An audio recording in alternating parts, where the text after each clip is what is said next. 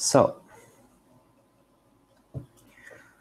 hello everyone, and welcome to DSC AUB. I'm Amar Khadr, and I'm the DSC lead for AUB. So this session is going to be an introduction to machine learning. You don't need any prior knowledge in ML for this session. So our goal for this session is to demystify some of the core concepts of machine learning.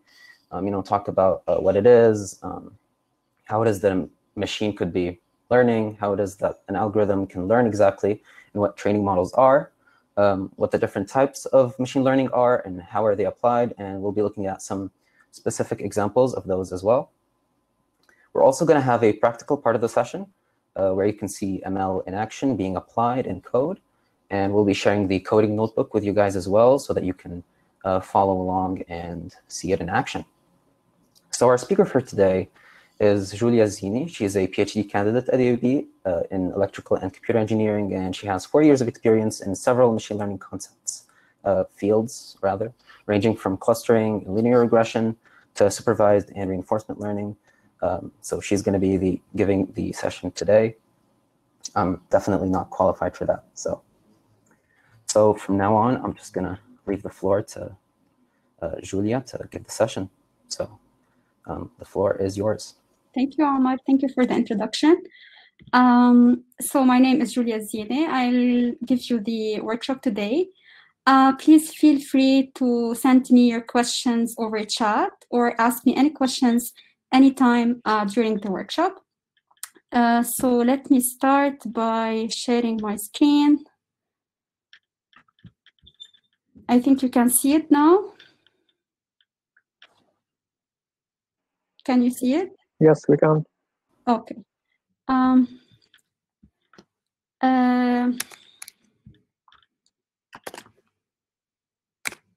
Okay. So first of all, the first question that we ask is, what is machine learning? We know that this is a trending topic. Everybody loves machine learning applications, loves to talk about machine learning, but I see few people really know what machine learning is indeed. So basically, we want to teach the machine or the computer to perform a specific task without explicitly using instructions to tell the machine how to perform this task. So basically, one of the major data sets in machine learning that everybody in the community knows is the MNIST dataset. MNIST dataset is about digit recognition. So we have written digits and we want to recognize them. If I want to define machine learning on the MNIST dataset, I would say the following. I want to teach the machine to tell me that this is a 0, this is a 2, this is a 4, without telling it that 0 is basically a loop, 2 might consist of a loop at the end, 3 is written as like 2 semicircles.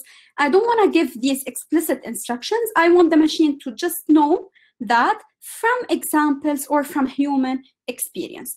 So the main component of machine learning is data, and this is what we're gonna cover next. So basically, we just learn from observation or data, and these are the explicit instructions, if you want, for machine learning algorithms.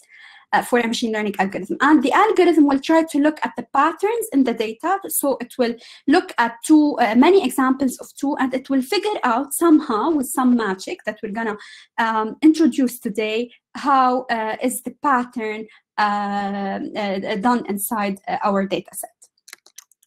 So we see nowadays many applications of machine learning. The speech recognition, the recommender systems, the autonomous driving cars, many computer vision applications. But we need to know that all of these applications, no matter how wide the range is, basically all of these applications, they fall under one of the 3 categories of machine learning.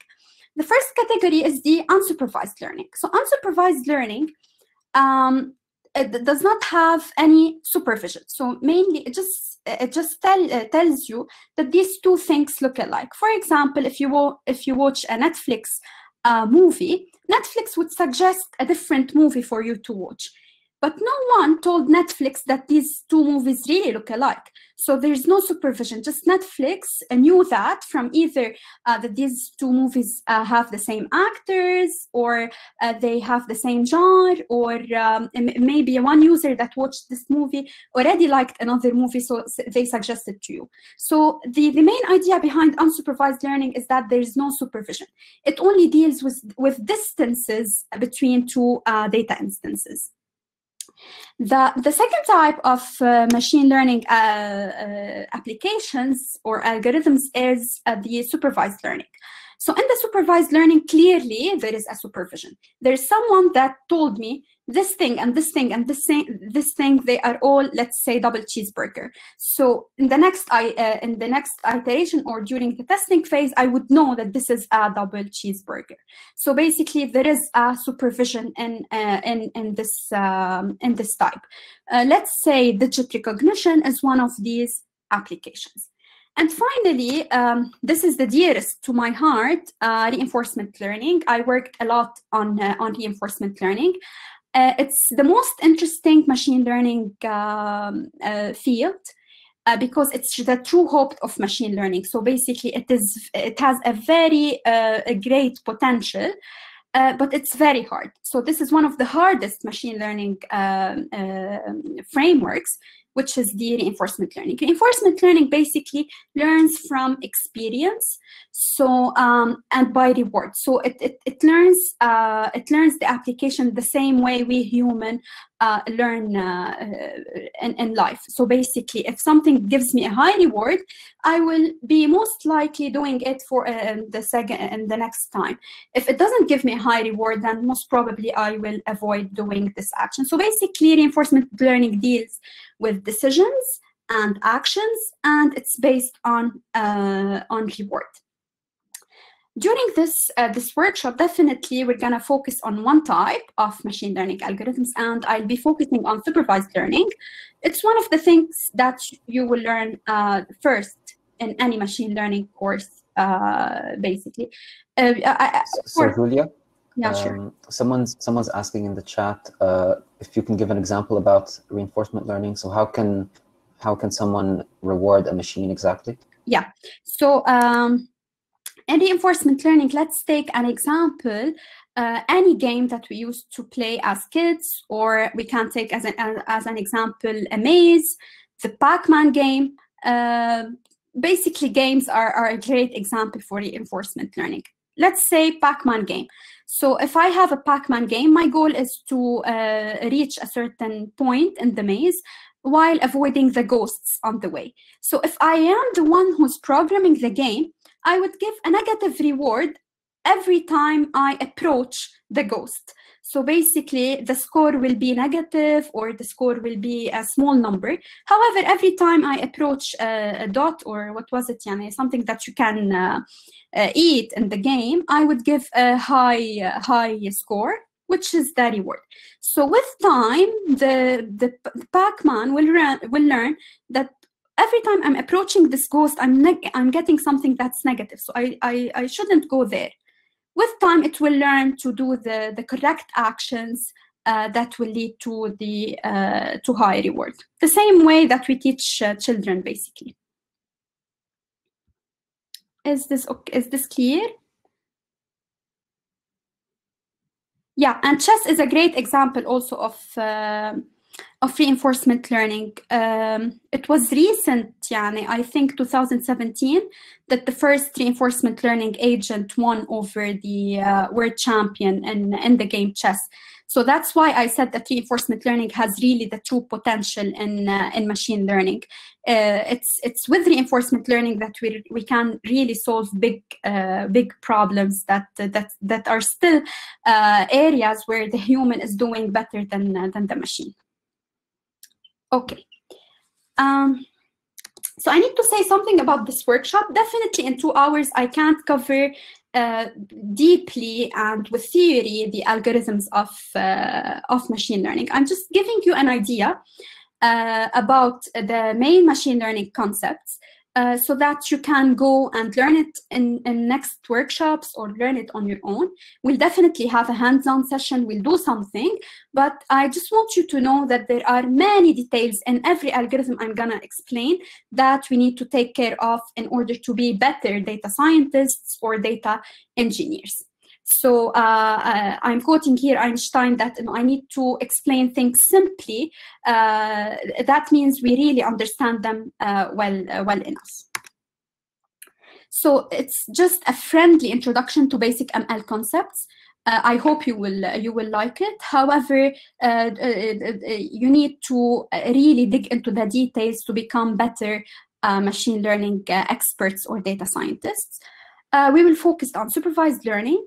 Basically, we'll do a background and we'll formulate two main machine learning problems. And we will do a hands-on session using Google Colab, which is super easy and super friendly. We'll set the ground for the federated learning workshop by just giving a few examples, and maybe Omar can talk about the federated learning workshop at the end of today. The tools that we'll learn is that we'll use basically is first sklearn for the linear regression, and we'll use Keras mainly for the neural network. Now, Keras is based on TensorFlow, so we're not gonna write TensorFlow code directly because it's much harder than Keras, but we should know that Keras has a TensorFlow backend, so we're using it explicitly. Okay, any questions? Okay. So we already covered the introduction. We're gonna focus on the machine learning process. So usually what are the main steps that anyone in machine learning should follow? I'll take the first algorithm, which is the linear regression, which is one of the first algorithms that we usually learn in machine learning. We'll do the first hands-on session. Then we'll do the next famous and interesting topic on neural networks. We'll have a second hands-on session, and finally we'll conclude with introducing challenges in AI. So I'm not monitoring the chat, so if there is any question, maybe Omar can unmute. About tools available to download to use them, we will use Colab, so the libraries are already loaded inside the Colab environment. We don't need to download anything. So the ML process. Any machine learning application should go through these 5 steps. So this process is for any application that's dealt with by ML. The first component is to get the data, and this is the main part. Whenever I have a student in a workshop or in a course that has an interesting project, the first question that we ask, do you have a data? Can you get a data set for this application? So basically, as we said earlier, data is really the most important part of any machine learning application. We need to take care of our data set. So this is one. And then we have this data set. We need to clean it, prepare it, manipulate it for implementation. Then we need to train our model. So we need first to choose a model and then train it. Once we train our model, we need to test it in real environments, on real data, in real scenarios, and report this testing performance to the client or the user. And finally, we need a lifelong improvement on our machine learning algorithm. So we'll start by the first. The first step is get the data. So I just wanted to introduce this slide to just highlight the importance of data in any machine learning application. Really, data is the most important part. Getting good data and getting enough data for our machine learning. And I'm sure you know about the saying that data is the new oil. In the future, countries will fight over data, and we've seen already some problems about privacy issues, storage issues, and so on. So really, data is a very important part that we need to think about before starting our machine learning application. So where do we get data from? If we're lucky, someone will give us ready to use data. So someone will give you an Excel file, I don't know, a CSV file, just deal with this data set. Otherwise, if we have our own, let's say, idea for an application, for entrepreneurship, for new innovative ideas, we need to go and collect data sets ourselves. We can do interviews with people to know their idea about a certain topic. We can ourselves observe data. Let's say we're doing temperature forecasting. We need to observe temperature, pressure, and so on, and we need to save them. We need to prepare our data set. We can do surveys to just collect data from people. We can use a usage data, which is basically data that's stored on websites and big companies. We can buy this kind of data and use it. And we have focus groups on getting us our data sets. So this is for like new ideas or new applications. If you have your own plan in machine learning that you want to proceed with, you need to collect your own data. However, if you're in the machine learning field and you already, you're lucky enough, let me say, you're lucky enough to, let's say, invent your own machine learning algorithm or to improve on some existing algorithm, you want to go to some well-known data sets that are used in the community and just use them to be able to compare. So for example, the MNIST dataset that we already talked about is one of these very well-known datasets.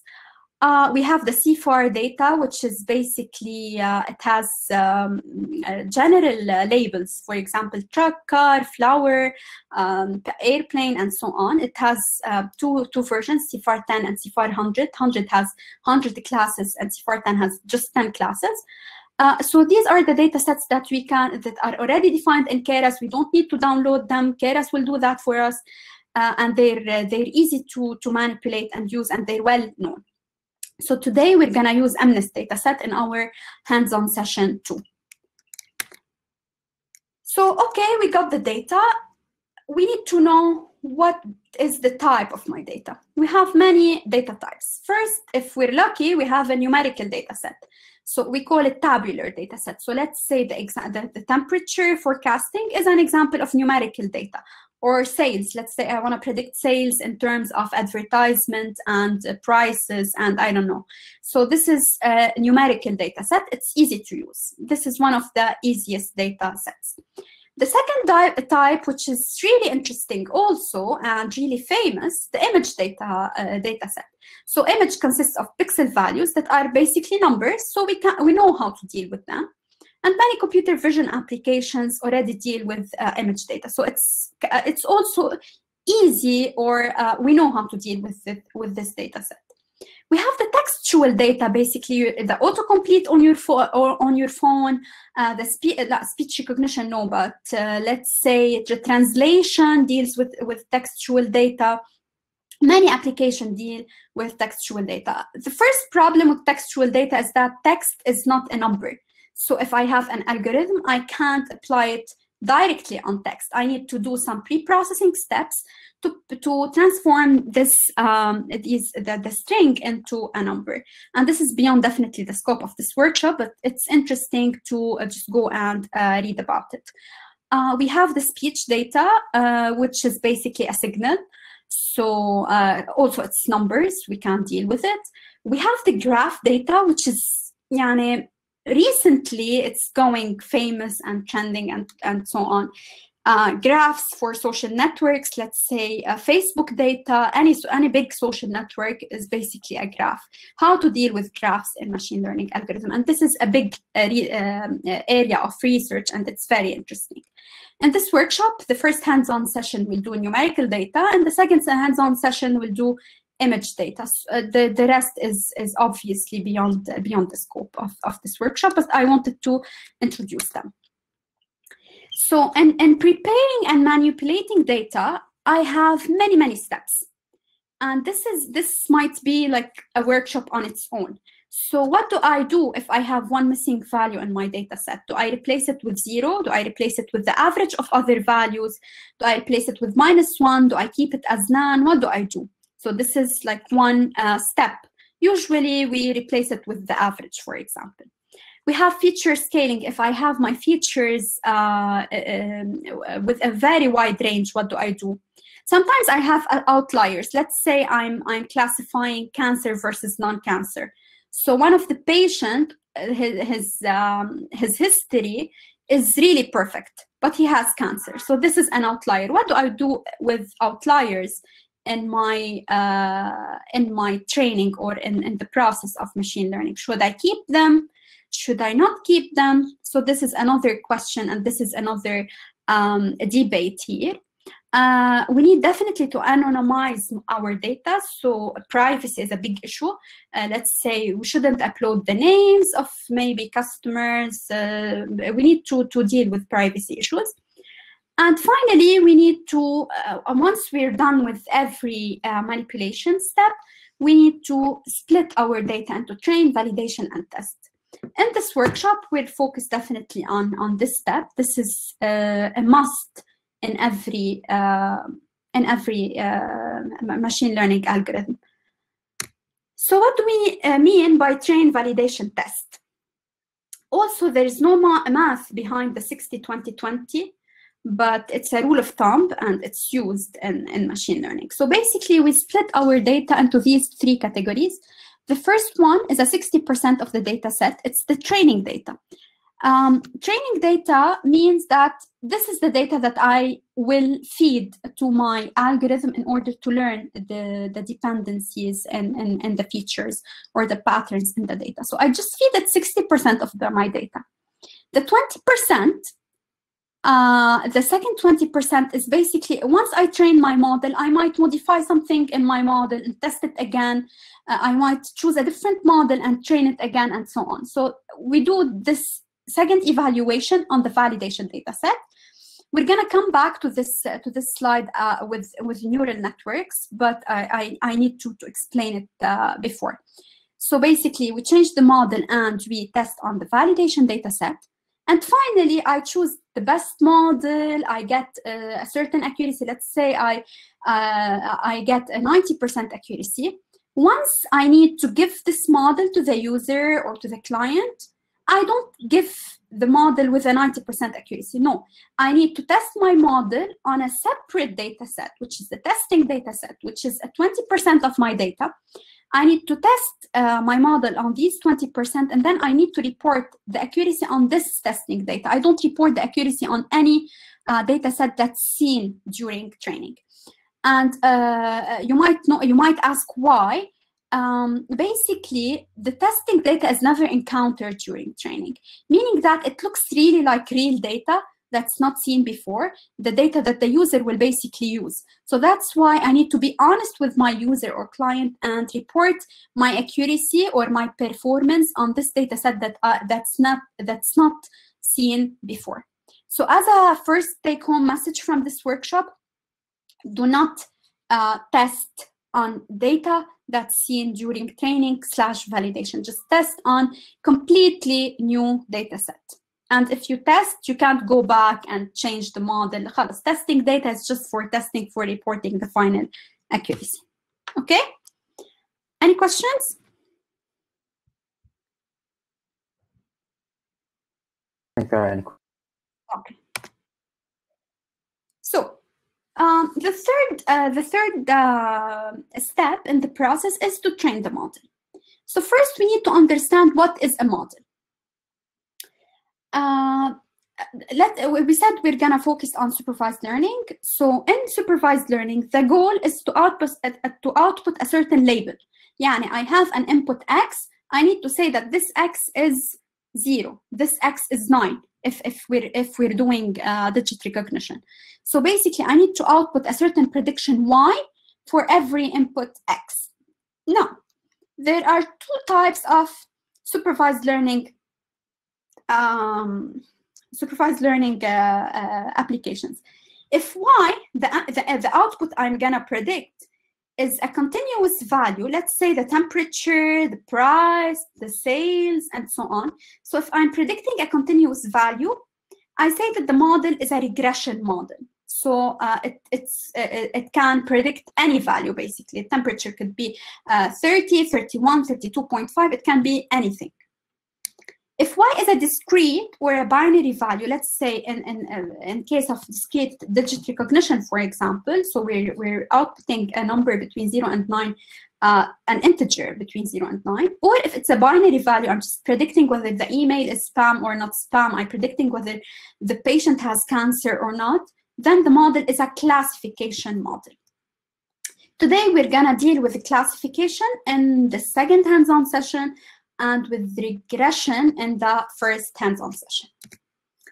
So formally, a model is a function. It's simply a mathematical function f that like the one we were using when we were in high school. So basically, it's just a function f that takes an input x and predicts a value y. In the slides, and usually in all machine learning courses, you don't see y, you see y hat, meaning that it's the predicted value, it's not the true value. So I'm just predicting a value for x, we call it y hat. How do we train a model? So to train a model, meaning that to output this function f that I don't know, I first need to choose a training algorithm. What's the algorithm I'm gonna use? And there are many training algorithms in machine learning. This algorithm needs to minimize a loss function or a certain error. So it needs to do predictions that are really good, that the error is really small. So we're minimizing a certain error function. We call it the loss function on the training data. So all of this is done just on the training data. I don't look at the testing data during training. So we are already familiar with what training data means. We also need to define what do we mean by a training algorithm and what do we mean by a loss function. Training algorithm, this is a very, very, very important picture. So it tells me what's the difference between a model and a training algorithm. So basically, the model takes x, outputs y. And this is my ultimate goal. I don't have the model yet. If I have the model, my problem is solved. So my aim here is to compute this model f. That's why we have training algorithm that will output the model for me. And to be able to output the model, I need XY pairs. So I need previous knowledge, previous examples from human experience that the training algorithm will be trained on in order to output my model f. And this is really important. So we shouldn't, we should differentiate between the model and we shouldn't confuse the model with the training algorithm. I'm gonna go back to this slide once we're at the neural network to explain in the application of neural networks what's the difference between the model and the training algorithm. So as a second take-home message, we need to know that the training algorithm will not output the quantity I want to predict. So my training algorithm will not tell me that the temperature tomorrow is 35. No, it will tell me that this is the model that you should use. For the model, you give the input, and the model will give you a temperature 35. This is a very clear distinction that we should make before we proceed. So what are these machine learning algorithms that we are going to use? The linear regression is one algorithm, logistic regression, decision trees, artificial neural networks, and deep neural network, KNN, and so on. There are many, these are all shallow learning methods, we call this. Is not deep learning. Build deep learning, there's also, there are also a lot of algorithms. For now, we're just, in this workshop, we are going to do linear regression and neural networks. Sorry, I'm highlighting here logistic regression. I should highlight linear regression. So now that we know what an algorithm is, we need to know what is the loss function. So just if you lose me at 6, maybe it will be an electricity problem. I'm not sure, but just to let you know. So what's the training algorithm will put assumptions on f. Let's say it's a linear function. We'll see it in details next. And it searches for the function or the model f that minimizes a certain loss function. The loss function will be the error between the predicted values and the true values. So I have my training data, I need to do a model that minimizes what the model will predict, the difference between what the model will predict for my values and what the true values are. So mathematically, if we want to define a loss function, let's say we're dealing with mean absolute error, it will be the summation for all my data between the true prediction of this x by the model and the prediction of x by the model and the true value of x in life. So I'm just doing the difference between these two values inside an absolute value, and I'm doing the sum over n, yani I'm doing the average. So this is one kind of loss function, which is the mean absolute error. If we just square this item here, it will become a mean squared error. And usually we deal with mean squared error because it's differentiable and it's smoother. So we don't do absolute error because absolute value is not differentiable at 0. So this is a detail, but we just use MSE.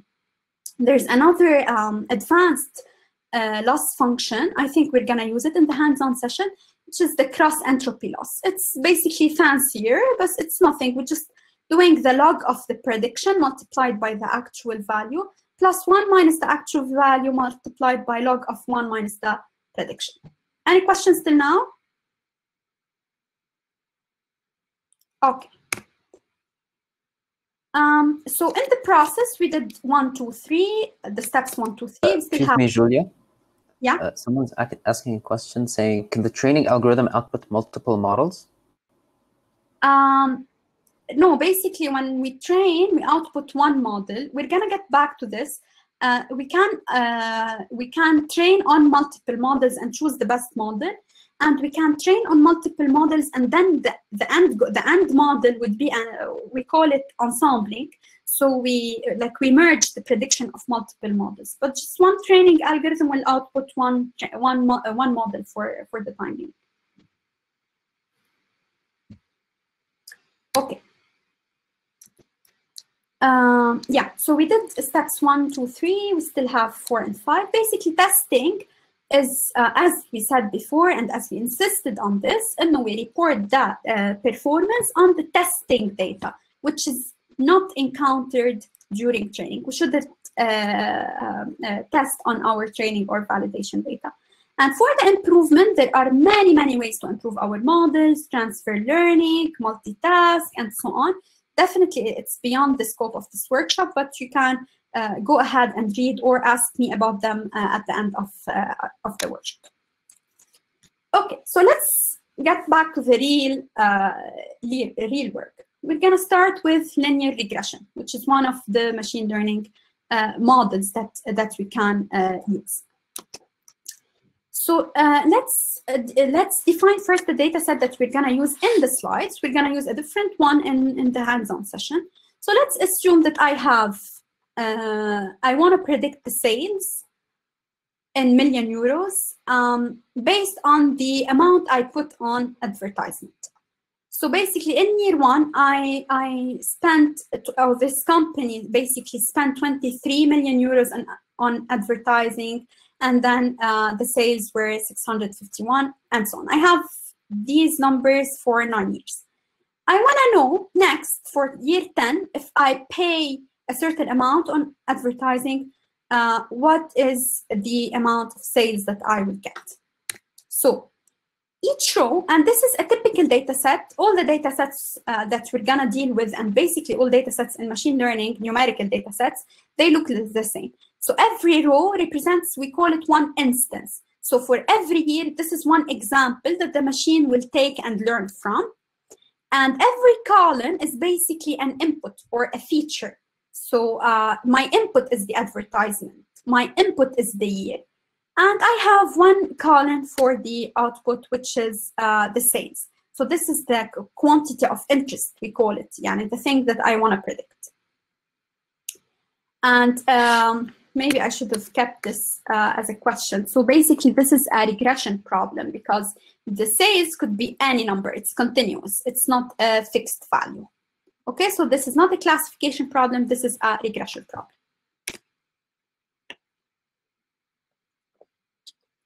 So we have this data set. what I can say about this data set is that it's really simple. So I just have two numbers, maybe the year and the advertising, and from these two numbers, I want to predict one number. So this is not a hard data set, and I don't have a lot of data. It just fits in memory and so on. So maybe the model that we should use for this data set should be also easy. One of the easiest machine learning models, and it's really basic, the linear regression, but surprisingly, it does well. Yani. Sometimes it's really a good model. So linear regression is one of the simplest machine learning algorithms, and it is inspired from statistics. Even before machine learning, people used to know about and used to use linear regression. So from its name, linear, we know that the linear regression model will represent the output y in terms of the inputs. We call them also features, x1 till xn linearly as follows. So my predicted output would be a certain weight times x1 plus a certain weight times x2 and so on. Just to make this line more general one, yani we don't have the constraint that this line must pass through the origin. We add this coefficient beta 0. Otherwise, we're forcing our line or our hyperplane to pass through the origin. This is the cause that we have this beta 0 here. So beta 1, beta 0 till beta n are called the model coefficients. So these are the things that are not known. If I know beta 1, beta 0 till beta n, then whenever I get a certain output, I would multiply it by these numbers and I will get my predicted value. So no, I don't have them. I need to compute them. And that's why we call them the model coefficients. Beta 0 is a special coefficient that's called the intercept, meaning that we will see it in the hands-on session, meaning it's the number where my line intersects the y-axis. That's why we call it the intercept. It just has the special name. So I want you to take like 1 minute and try to answer these two questions. What is the goal of the linear regression model?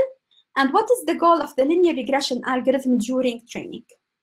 I'll monitor the chat if you want to answer.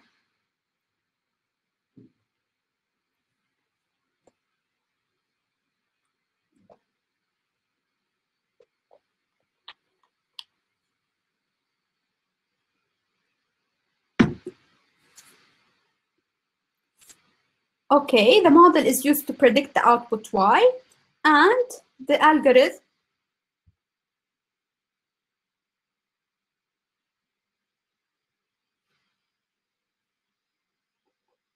so Zainab said that the model is used to predict the output y, which is the sales. The algorithm is used to predict the model, or more yes, true. More specifically, what's in the model specifically, I want to know. Exactly, the coefficients. So basically, the model, it will predict y hat in terms of x1, xn, such that the predicted y hat is close enough to my actual y. And the algorithm during training will predict the coefficients beta 0 till beta n, which are basically the model. So the model is nothing but these coefficients. If I know these coefficients, then everything is solved. Okay, so that's good. The question now, how to compute these coefficients beta 0 till beta n. So we need to minimize the difference between the true y and the predicted y hat. I have n training data points, yani n rows, and I have n inputs and columns. And we need to find beta 0 till beta n that minimize. Don't be afraid of the math, okay? So we just need to minimize the difference between y hat, the predicted, and y, the true value. This should be squared.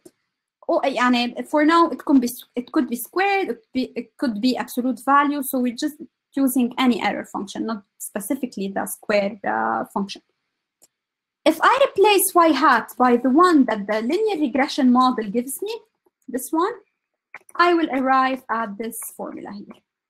So basically, I'm minimizing y minus beta 0 plus beta 1 x1 and so on. For this, we use the least squares method, which is really well known in statistics and in machine learning, and it's really used in linear regression algorithms. I'll do that quickly.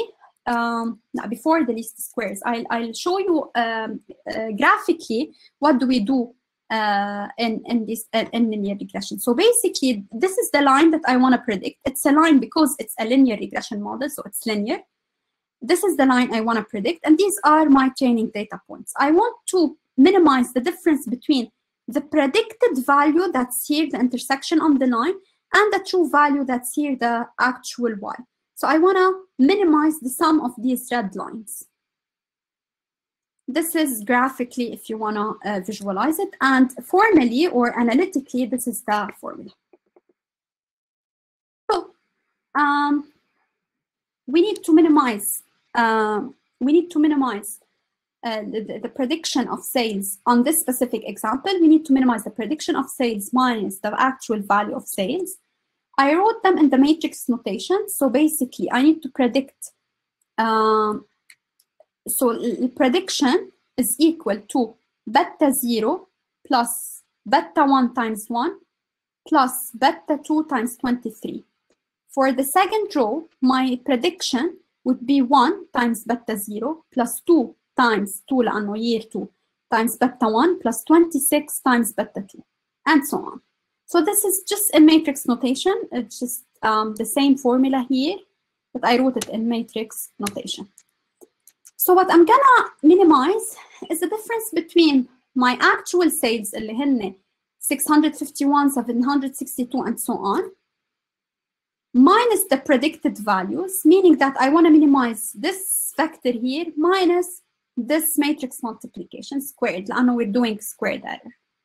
So without going into the details of math, the least squares method, or the algorithm basically here, would give me that beta, the coefficients I'm looking for, are basically equal to x transpose this matrix times x inverse times x transpose. The whole thing here, we call it pseudo inverse times y. So probably you've taken it in Math 218. I don't know if you already know least squares, but it's really well-known method in engineering and in mathematics. For the sake of this workshop, we're just gonna use it. So now in the hands-on session, we will just use it in the sklearn library. So any questions till now? There are no questions. Okay. So if we do this computation in Python, MATLAB, or by hand if you want. So if we do this computation, we would get beta 0 is equal to 323, beta 1 is equal to 47, and beta 2 is equal to 14. Which means that my sales is equal to 323 times 1, plus 14 times advertising, plus 47 times 0. Meaning that now if I have in year 12, and I have the amount of advertising I want to spend, then I can compute the sales. For example, in year 10, if the company spends 60 million euros on advertising, the predicted sales will be this amount. Okay? So by just computing these values, خلاص, I have my model. My model now takes any input and will output the sales according to the input. Okay? Are you ready to our first hands-on session? Yeah. I shared the link on Drive. Sorry, on chat. I'll send it again.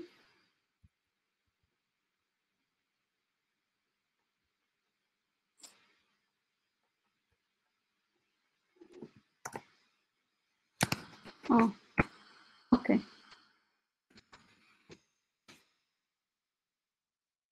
Okay. Yeah, it's sent. Yeah. So basically, you have view access to this link. You don't have edit access. So if you open the link, you're gonna, it opens Drive, not the link itself, right? When I checked it,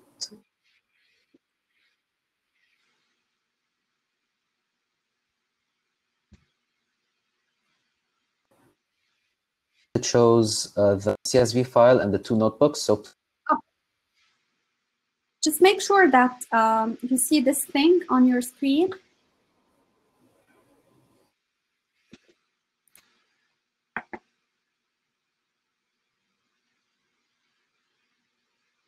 Any problems? Okay. I need you please to download this data set. So just right click and download. And we can open the first notebook S1_linear regression. If you're connected to your Gmail, if you're signed in from your Gmail, you should see this. You just open with Google Collaborative. If it doesn't show here, it should be shown here. Does anyone have any problem with this?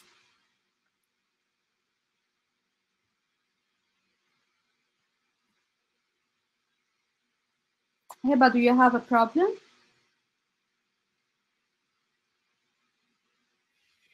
Your link in particular isn't working, so if you could... okay. Yeah, so once you open... Yeah, okay. Yeah, so once you open the notebook, you don't have edit access, so just put File, Save, Copy, and Drive, so that you have your own copy you can use later on. You don't need everybody to be working on the same notebook at the same time. So just save a copy and drive and work on this copy. Okay? Okay. Then I'm gonna start the S1, Jamal, the S1_linear regression. So the S2 neural network is for the second session.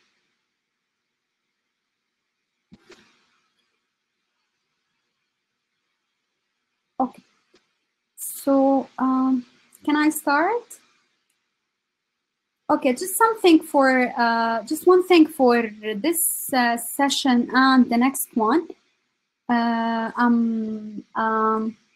I wrote something. I wrote some code for you, and I left some code to be written during the workshop. Everything that we need to write has this specific comment with dash dash, so you know that this is where you should fill in your code. Okay, so I'm gonna start. First, we need some libraries that already provide the algorithm and the models for you. First, I'm gonna import pandas. Pandas is just a library in Python that reads a CSV file or reads basically general files so that we just load our data set. The matplot library is just for plotting. We needed to plot our data set and see it. The sklearn has a linear model sub-library, if you want, that has the linear regression model. So everything is defined inside this class, which is important. Import it. And finally, we just need this line to display the plots directly in the notebook.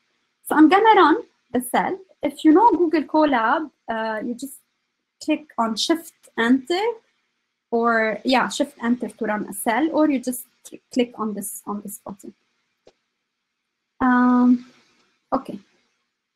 So now to be able to read the data set, we have many tools. We can either, if the data set is already in a certain link, it's hosted somewhere, we can put the whole link here.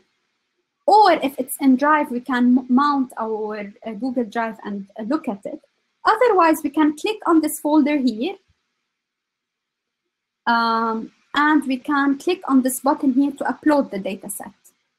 So I'm gonna click on it, choose my desktop, and then it's here. So basically, if you downloaded it, it should be in your downloads. Just click on it, and upload.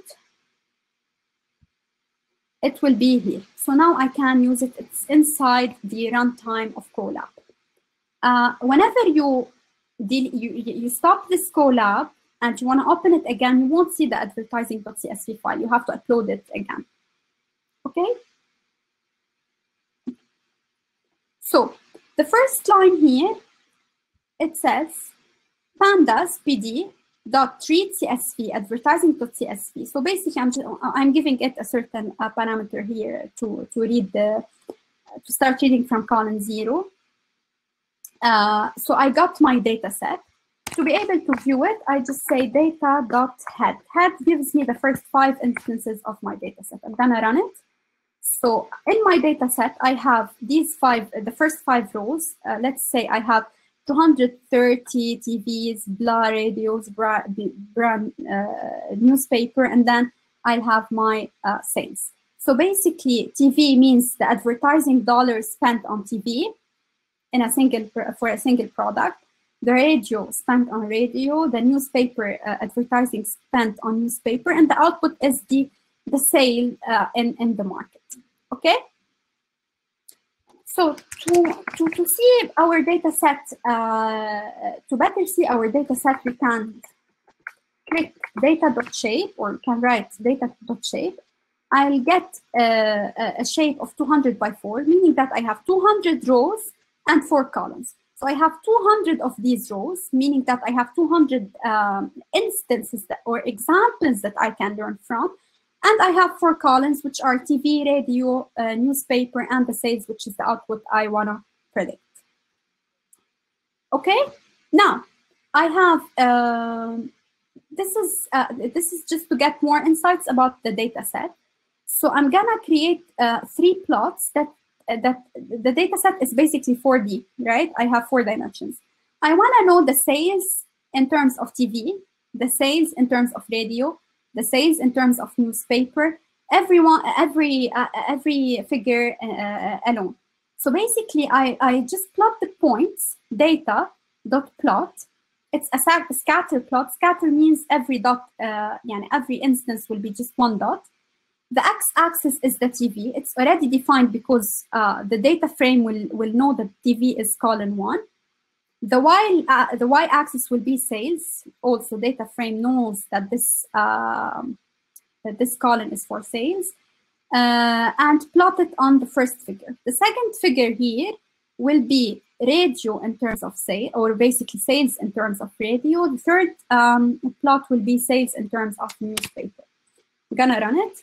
So basically, we got these plots. Here, sales in terms of TV. We can see the more I spend on TV advertisement, the higher the sales are. Same thing for radio and same thing for newspaper. I have a question here. Which feature, is it TV or radio or newspaper, that highly affects the sales?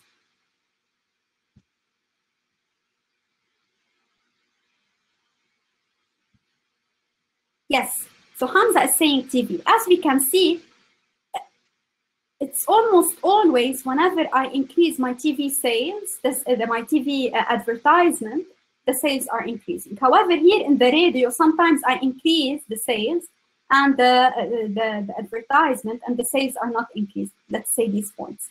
Same thing for newspaper. It seems that the high advertisement will not affect the sales very much. So this is one of the first things that we can do to just see the data set, understand it better before going and doing machine learning. So we can just ask many general questions on this data set. Is there a relationship between ads and sales? How strong is this relationship? Which ad type contribute to sales better? What's the effect of each ad type, and so on? So we can know somehow from the graphs, but with linear regression, we will be able to answer these questions also better. So first thing that we do, basically, as we said, we need to split our data set. So if you have any questions, please ask me. Okay. So how to split the data set? By the way, you have the freedom to just watch, or you can run the code along with me. Yeah. So for my data set, I need to. So for now, data is just 200 rows by 4 columns. It doesn't know that Y is the sales and X are the other features. I need to define this thing. So I define that X is data at these features, these feature columns, in TV, radio, and newspaper. So I'm just defining X. And Y will be the data, but for the sales column. Okay, come in, I could have written it like that. Okay. Once I define my X and Y, I need to split the data set. So to split the data set, we said 60 for training, 20 for validation, and 20 for testing. Now we don't need the validation data set. I'm just going to try one model. So we just merge the training with the validation to be 80 and the testing to be 20. So I'm going to use the, remember here, I imported the train test split function. Yeah, I imported here a function that just does the split. So I'm going to use it, train test split. It takes X, it takes Y, so it takes two vectors that you want to split. It takes a parameter called test size is equal to, I'm gonna put it as 0.2, so I need my test percentage to be 20%, and we can give it a random state, 42, because random and is not really random, it's pseudo-random, so sometimes we need to put a seed. So just take it for now, okay? And this function returns for me, four values. First, it returns x train, x test. So for the first x, it returns 2 vectors, and for the y, it returns y train and y test. I'm writing x as big X because it's a matrix, it has 3 features, and I'm writing y as small y because it just has 1 column. And I'm gonna run. So now we can print the shapes. The training is 160 columns with 160 rows with 3 columns. Also, the y for the training has 160 rows. So for the training is 160 basically, and the testing is 40. The x, definitely, it just contains 3 columns, and the y contains just 1 column. Okay? Okay.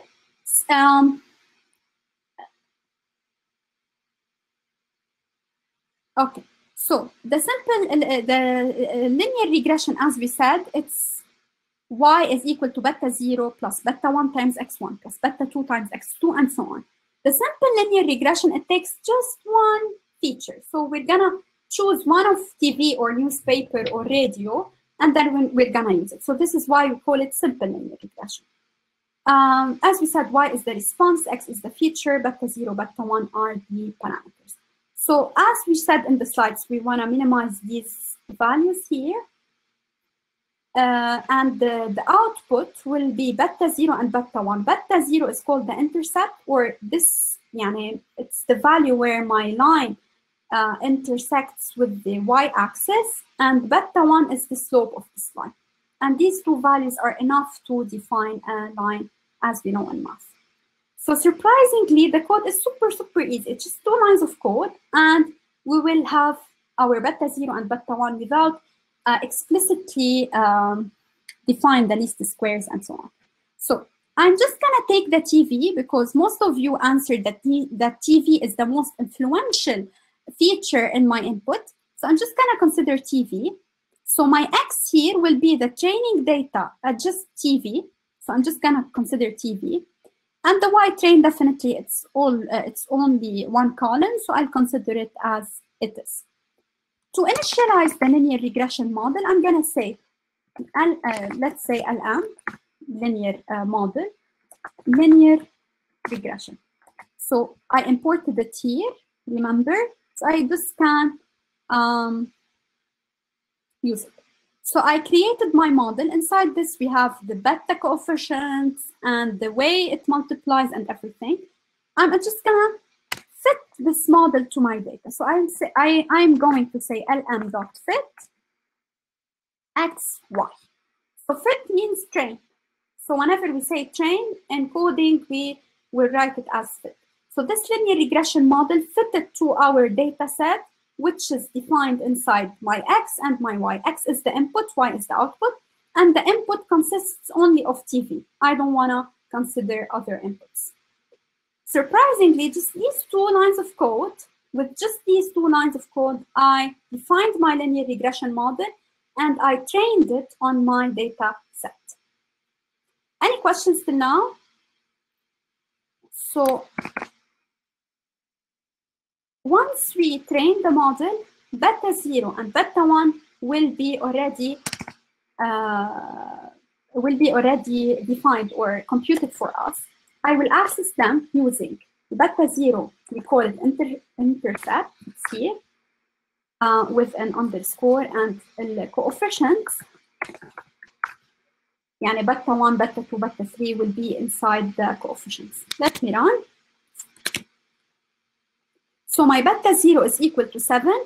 The coefficients, beta 1 is only one, the matrix consists of one value. I just have one input, so my coefficients are just one value, and it's equal to 0.04. Okay? Any questions? Perfect. How can we interpret these values?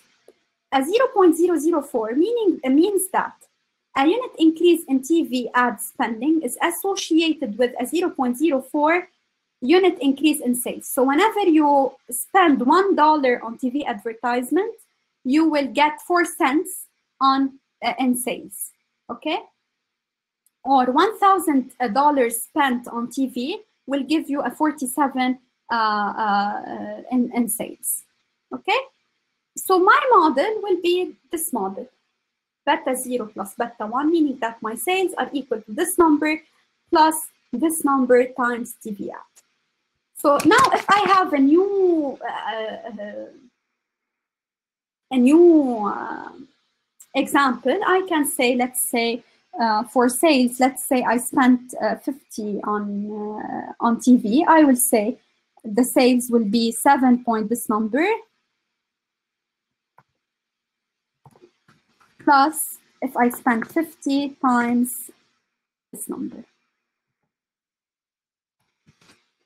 So I know that the sales will be this number. Okay? But also I can predict this number using the library that I use to make the predictions. So I can create a new data set, which just consists of one instance where the TV is equal to 50. So I'm creating a new data set. I need to see the head. So it's TV 50. It looks like this, without the radio, newspaper, and sales, and with just one column where the TV is equal to 50. And I just say simply lm.predict x new. The linear regression model will automatically know that I should multiply beta 0 by 1 and beta 1 by 50 and add 7 point something to it. So it will do the computation for us, and then we will be able to see that the sales will be 9.44, the same number I got here with floating point difference. Okay? Any questions? All right.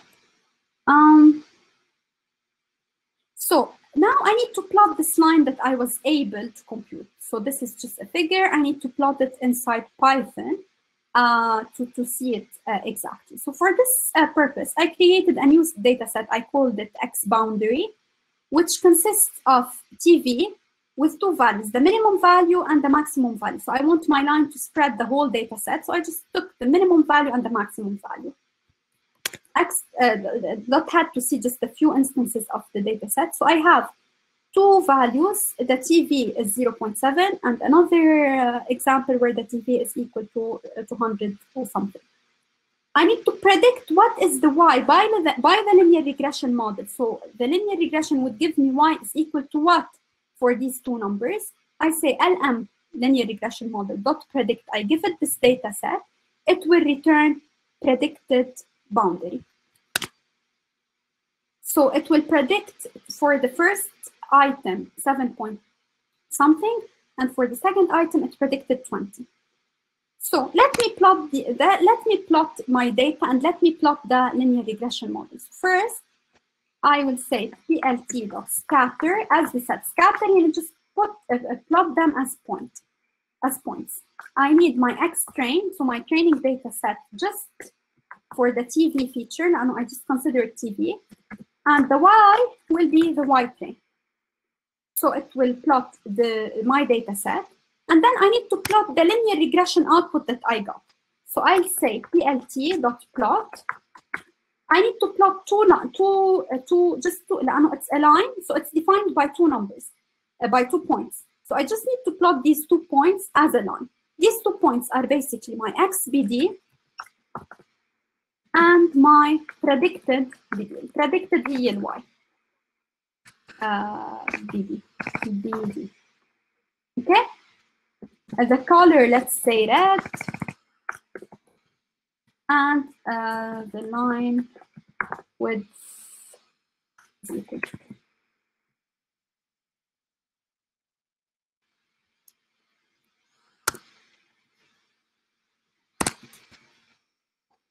Okay, so the blue dots are plot using the first command here.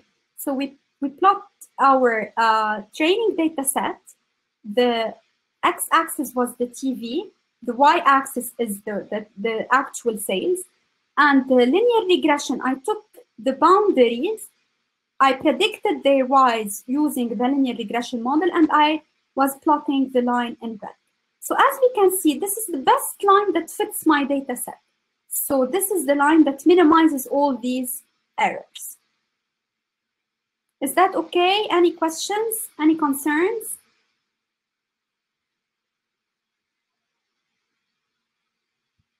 Is this a good or a bad sign? Everyone understands.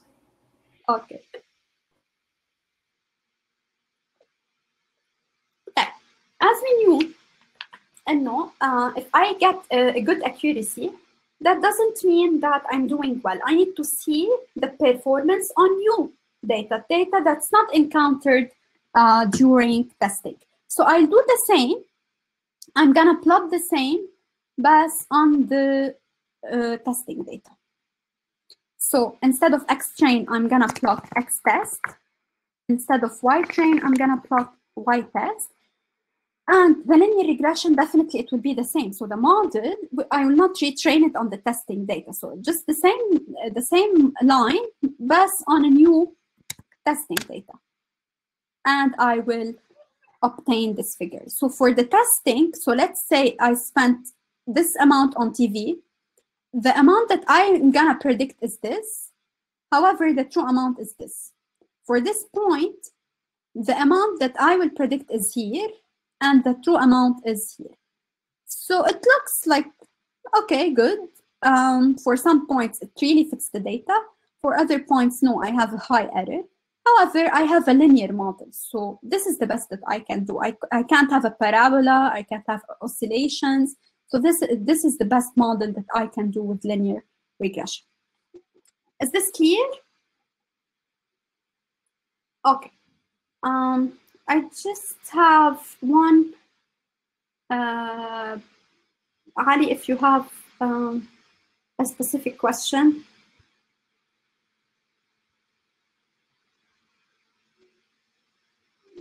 Yes, definitely. So with neural networks, let's say, we don't have the linear constraint. So we're having a more complicated model. And with linear regression, don't forget that with the linear regression, I'm just considering one feature. I could consider the radio and the newspaper, and I would obtain better predictions. Linear regression is one of the first algorithms that you learn. Do you accept? Yes, I do.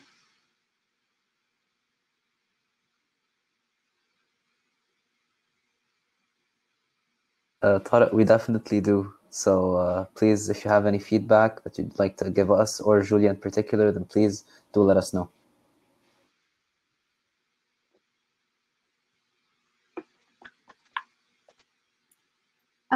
Yes, Heba, we'll learn that in the second part of the workshop, with neural network. But there is no clear answer for that. We need to try. So the model here is underfitting. Yes, I'm getting to underfitting, overfitting in the next part of the workshop. Wait for a few slides and we'll get there. Tariq, you're gonna say something now, or should I continue? Do you have any concerns? Don't worry about it. I think you should continue. And okay. Yes, okay. So for multiple, okay. So for now we did just linear regression with one simple feature. We can extend this to have more than one feature. We can take into consideration the newspaper and the radio. So instead of having the feature columns to just be TV as before, I will consider the TV, radio, and newspaper. I wish I'm not moving fast, because I need to cover a lot in these 2 hours. So I'm considering my X to be the data at these features, my Y to be the sales as before, and I'm gonna do the linear regression model as before, linear regression,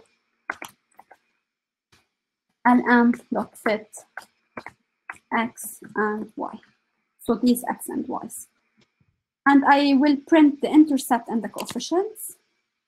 As you can see, the intercept is 1 value, and the coefficient is a list of 3 values, meaning that this is the coefficient of TV, this is the coefficient of radio, and this is the coefficient of newspaper. Okay, so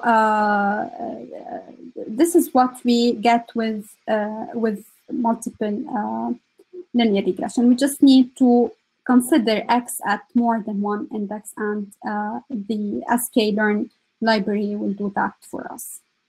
Okay, any questions? I don't think there are any questions so far. Okay, so we can start with neural network, or you want to take like 2 minutes break?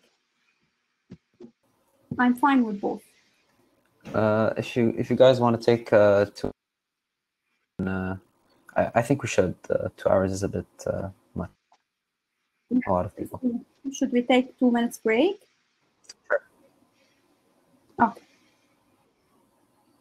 All right, guys. So we'll be back in a couple of minutes.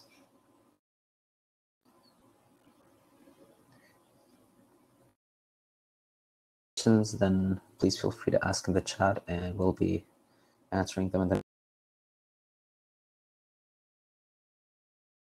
Please go ahead. I'm still here, so if you have any questions, I can take.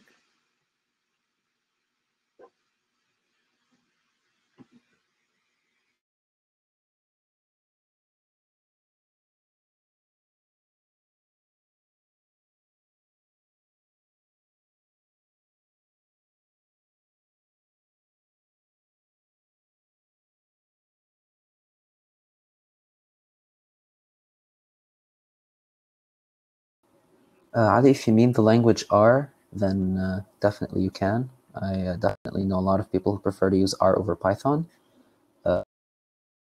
That's at your discretion. Python has a lot of very popular frameworks, TensorFlow, Keras, that I'm not sure R has as well, but they're both very popular languages for. Yeah, I agree. It's better to take the risk and learn Python as early as possible, even if you already know another program, another computation language. It's better to learn Python even for research. Everybody does the research papers, the experiments for research papers in Python. There are a lot of libraries, and whenever you have any problem in Python, you will definitely find a solution online. I don't know if it's the same with other languages or frameworks.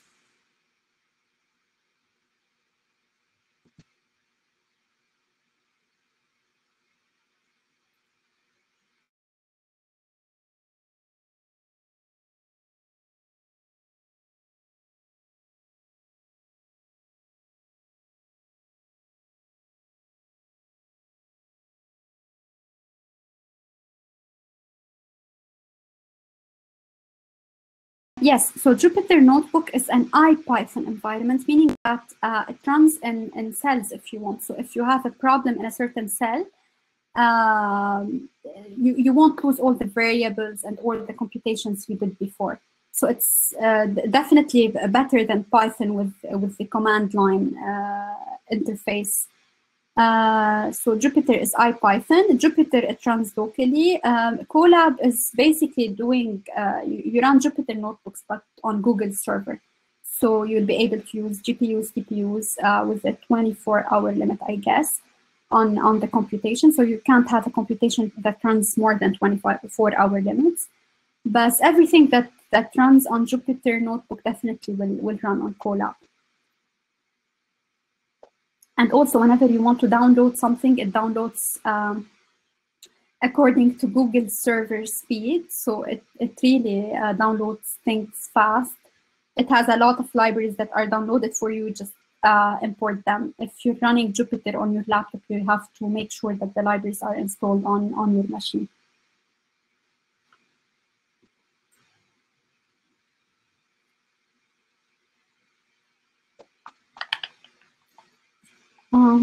Should we start? You're ready. Yeah.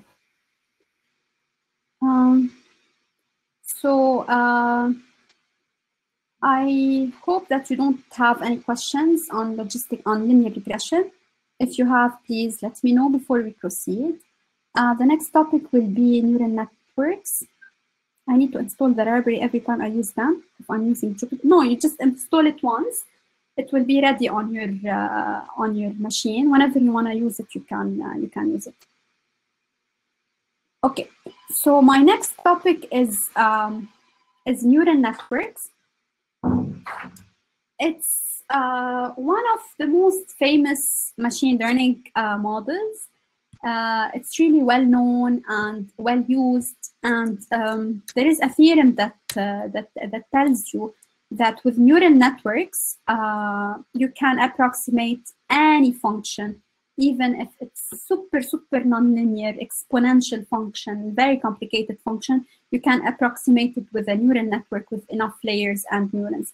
So people who like math and proofs, there is a theorem of universal approximation that tells you this concept. So that's why neural networks are really famous. They can approximate really very complex functions. They're done to imitate the way our biological brain works. So basically, we do associative learning, and they map the integrate and fire of the neuron, which is a biological functionality. They map it into mathematical function that we can compute on our machines and use. So the neural network are really powerful with enough layers, enough neurons. We'll discuss that during our next session. So if you want to define a neural network, we define it as a mapping between input and output, like any other model, machine learning model. However, this network will look like the cartoon version of the biological brain. So Michael Jordan, one of the most famous people in machine learning, says that the neural network is really imitating the brain. However, it's still a cartoon version of the brain. We need more complex functionalities and mathematical functions to be able to really model the brain. However, we're on the right track. So we're doing modeling that looks like the brain.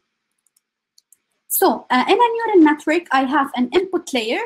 I have one or many hidden layers. And the more hidden layers, the better. And I have one output layer. Each layer will consist of as many neurons as I want. So basically, I can have N neurons. I'm here describing one neuron. So in the previous slide, this neural network, every circle here is a neuron. So every circle is doing this thing. What's this thing? It's basically taking inputs. These inputs get multiplied by weights. And we have the bias, which gets multiplied by 1. It's similar to beta 0 that we had in the linear regression. So basically, again, it takes input and it multiplies it by the weight. It adds to it a certain constant value b. All of this gets activated inside a function f that we call the activation function, and we'll get to f in maybe 1 or 2 slides.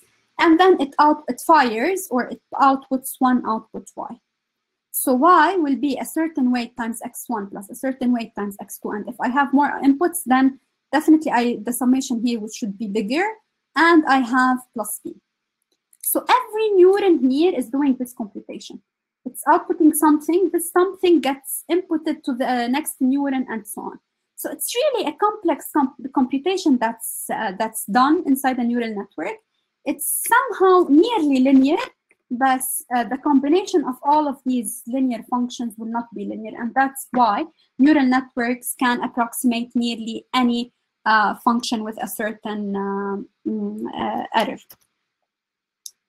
So x1 and x2 are the inputs, y is the output, f, we call it the activation function, I'll get to it soon, and w1 and w2 are the weights, and beta is the b is the bias. So these weights are the one thing that I don't know. So the input is definitely known, the weights are not known, and y definitely known. So the whole thing, the whole aim of neural network is to compute these weights w1 and w2. Once I compute these weights, then I have my model and my life is so much easier. I can just take input, produce output. So the weights w1 and w2 are similar to beta 1 till beta n that the linear regression model has. Okay? The activation function, basically I have many activation functions. These are the well-known activation functions and well-used activation functions. Let's say the identity function, it outputs the same number. So here f of blah will be, f of let's say 5, it will be 5. So it just it does nothing, and it just returns the same number. Sigmoid, it has this exponential formula.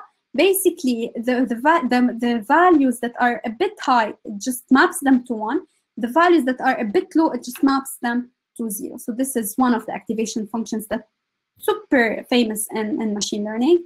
We have the rectified linear function, which any number that's negative, it gives it as 0, and any number that's positive, it gives it as it is. We have the inverse tangent method command that does pretty something like the sigmoid function, but it's a bit different. So these are the activation functions. You're going to ask me, what's the best activation function to use? We can't know that. We have to try and compare the performance on the validation data set, and we can choose the model that performs best. So there's no mathematical rule that tells me use sigmoid, don't use identity, and so on. But sigmoid is really famous and people use it. Rectified linear also. So the question now, any question before? So the question now is how to compute these weights. Come in, one very famous algorithm in machine learning is gradient descent. Now, gradient descent has a lot of details inside it. So I'm not gonna go into the details. I'm just gonna explain the idea behind gradient descent and how it is used. Keras implements it. We don't need to implement the details. We just use it. Now, why do we need gradient descent? The question is first, what is a gradient and how is this related to machine learning? We know that the gradient measures how much the output of a function changes if you change the input by a little bit. So basically, I know that if I move in the negative direction of the gradient, then I will definitely be minimizing my function. So people who took optimization before or numerical computing before know that. So basically, if I'm going to minimize a certain function, I just move along the direction of the negative gradient. So here is a representation of that. If I'm at this point, the gradient of here of the parabola will be a line. So if I move along the negative direction of the gradient, I will be minimizing my function. So here, and then move along the negative direction, you minimize your function better and better until you get to this point. Here, the gradient is 0. So if you move along the negative direction of the gradient, you will stay at your place. Then you know that you converge to the minimum. Okay, and why do I care about minimizing a function? At the end, I need to minimize my error or my cost function. So definitely I'm doing minimize, and in machine learning, we're doing optimization. We're always doing a minimization of the function. So that's why we use gradient descent. So at every point, I compute the gradient, move along the negative direction, compute the gradient, move along the negative direction until I hit a point where I'm not moving anymore. So I know that I hit a certain minimum. Okay. Now the question, how should I move? Should I take a big step or a small step? What's the best step that I can take? There is also a trade-off. If I take a step that's too small, it might take me forever to converge. So here I'm moving really, really slowly before obtaining the minimum. So I don't want to take a really small learning step. At the same time, if I take a big learning step, I might diverge. So I might do weird things. I might not converge to the minimum directly.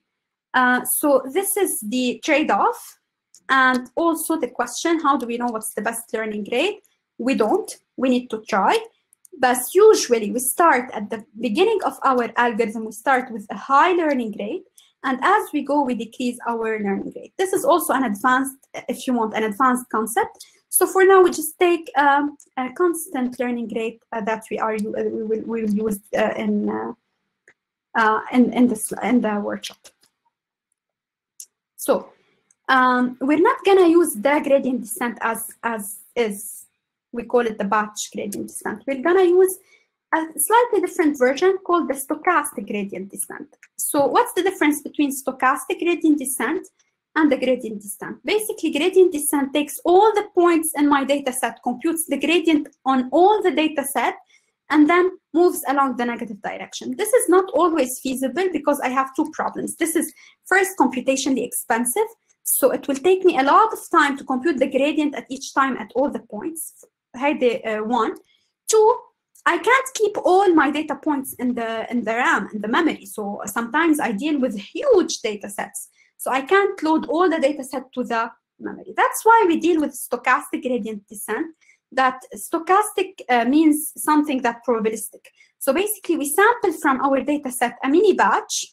We compute the gradient on this, using this batch. We move along the negative direction of the gradient, and then we sample another batch, move along the negative direction of the gradient, and so on. So I'm not computing the gradient on the whole data set at every iteration, which makes it run faster. And I don't think that the batch gradient descent is used. People usually use the stochastic gradient descent. So that's why I wanted to introduce the SGD. Okay, any questions? Perfect.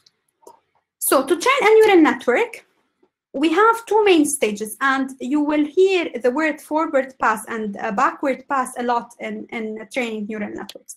So forward pass, I just compute the output at every neuron in a forward manner. So remember the first slide, we had every neuron has an output that's fed to the next neuron and so on. So I need to do a forward pass where I compute the output of every neuron. And then once I get to the last layer, I have my predicted output. I compute the error. I compute the error, mean square error, let's say, so y hat minus y. And then I back propagate. We call it back propagation of the gradient. So I compute the gradient at each neuron, and I update my weights. How do I update the weights? Using the gradient descent algorithm. So for now, I just want you to understand the general idea behind gradient descent. Doing the mathematical derivations is really time-consuming. So I'm not covering it. So we don't need to go into the math details. We just need to understand the general idea. So if you have any questions about gradient descent in general, please let me know. So here I just said that we need to compute the gradient of the error with respect to every weight. And once we compute this gradient, we update the weights as such. The weight at the iteration t+1 will be equal to the previous weight minus a certain learning rate, that the one that we said it shouldn't be too small and it shouldn't be too large, times the gradient that we got. So we're moving along the negative direction of the gradient with a certain ratio alpha, and we're updating our weights using this formula. Any question? Okay, I just have one simple comment. It's not simple, but for now you can take it as a simple comment. Computing this derivative, sometimes it's not easy. It has the chain rule, and I need to take into account many functions. And this is where calculus comes along, but I don't want to cover that, and it will take really 2 or 3 hours to just explain the chain rule and how do we compute the gradients. For now, I just want you to understand the general idea behind it. and maybe with either later workshops or on your own, you can learn about it. Okay. So if you have any questions, we can address them at the end of the workshop regarding gradient descent. What's the importance of the backward pass? Okay, so it's a good question. Basically, first I initialized my network with random weights, so I don't know what the good weights are. And I did the forward pass. I predicted the certain output. Definitely at first, I will have a very big error. My weights are just random. So this error, once I compute the gradient, I need to update my weights. So with every update, I'm getting better and better weights, meaning that I'm getting better and better model that has a less error. So it has a better error than the previous iteration. So without this backward pass, I'm not going to update my weights. Not updating the weights, meaning that I have the random model that I had at first. No, I need to update my weights at every iteration in order to arrive at the best weights at the end. Is this clear?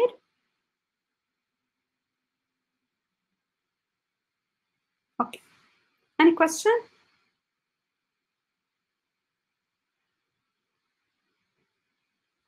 Okay.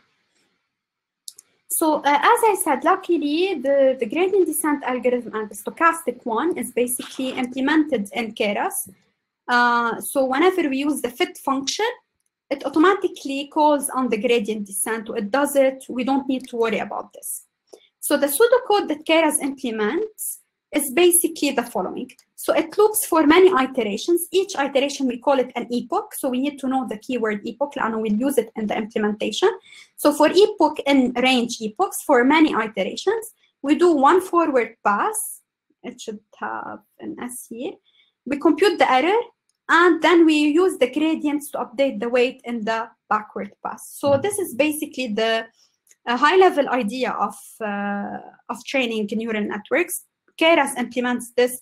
We just need to call the fit function.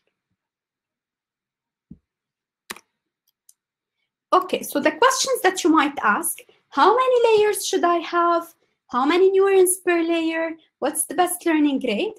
And as I've been saying for the whole workshop, we don't have any rule that tells me you should use 5 layers with 15 neurons each. No, I should start with a certain number, train my model, test it, arrive at a certain conclusion. Should I increase the number of layers or decrease the number of layers, and so on. So it's basically by trial and error. There is no rule. But definitely, if I have a data set that's huge, with images, with high dimensional images, then I would definitely know that I can't do that with just 1 layer. It has to be more complex. So I start with like 10, 15, 20 layers.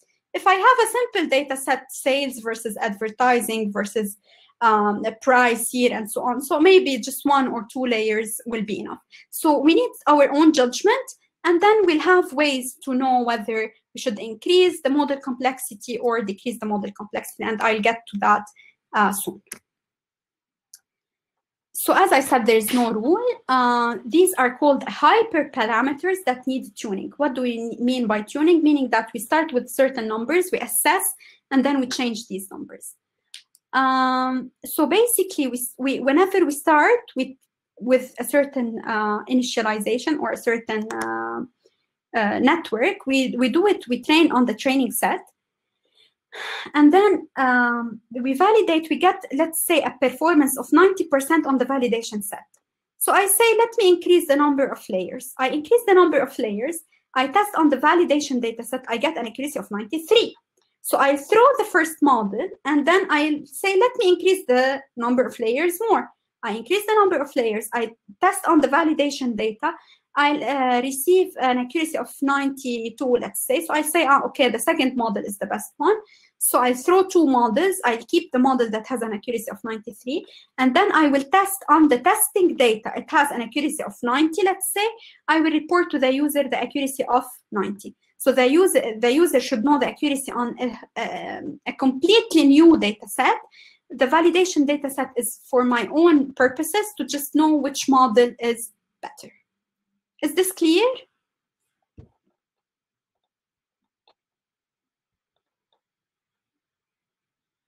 Okay.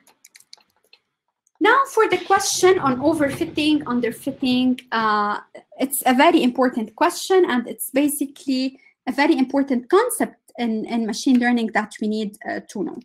So let's say my data looks like that, and I want to try linear regression. The first thing that we should know that we shouldn't try linear regression. And my data itself is not linear. Approximating it with a linear line will definitely be bad. So this is a model that's really simple in comparison to the data that I have. And in this case, if the model is simple and the data is complex, I say that the model is underfitting the data. So it's not a good fit, it's an underfit. Okay? In this case, let's say, so my data looks like a parabola, so I'm fitting it with something that looks like a parabola. This I can say about it as a good fit. So the data is definitely, I'll have some errors, but overall, it looks like it's really fitting the data well. So this is a good fit. This is a very good fit on the training data. So on the data that I have, I somehow have an error of 0. But I can't say that this is a very good model. Why? Because I'm overfitting to the data. So now if I have a new point, let's say my point is here, I should have a value here. It will be here. So it's overfitting to the data that I am observing. For a new data set, it will not be good. So this is the trade-off between underfitting and overfitting. Technically, I want to achieve this. But sometimes I increase the number of layers, I increase the model complexity, I become, it will lead to a model that's overfitting the data. So when we do achieve underfitting, if the data is complex and I just have 1 or 2 layers, so definitely I'm underfitting. Overfitting, if the data is okay and I'm doing 100 hidden layers, so it will memorize the data that I have. It will not learn the patterns in the data. So this is what we call overfitting. How do we know when are we overfitting? And is there any question about overfitting, underfitting before I proceed? Okay, so let's say I'm doing training for the network and I'm plotting the loss or the error. So loss and error are interchangeable if you want. It's the same thing. I'm plotting the loss in terms of the epochs. So with more iterations, I'm plotting the loss. So here, at the beginning, I have a high training error and a high testing error. So definitely I'm underfitting. Definitely I need something that's more complex. With time, I'm decreasing my training error a lot. So my training error is nearly 0. But my testing error started to increase, meaning that I'm really learning the model on the data set that I have. However, on new instances, I'm behaving super badly. So this is definitely overfitting here. The best model is here, somewhere here. So, okay, I'm doing well on the data I am trained on. However, also on new data points that I never saw before, I'm also doing well. So this is probably this region here is good. Here is overfitting and here is underfitting. Same applies for the number of layers. So if I increase the number of layers and I'm getting higher testing error, then definitely I'm overfitting. If I'm decreasing the number of layers, also I might be underfitting. So the good fit is here, somewhere where the train and test error are both relatively low. Any questions? Okay. So let's move to the second hands-on session. I'm not sure if this is something good or bad that you're not asking questions. I hope that you already are familiar with or you already understood the concepts. So I'll close this notebook. Please ask me any questions whenever you have something that's not clear. So as we said before, open please the S2 neural network .ipynb and file, save a copy in Drive.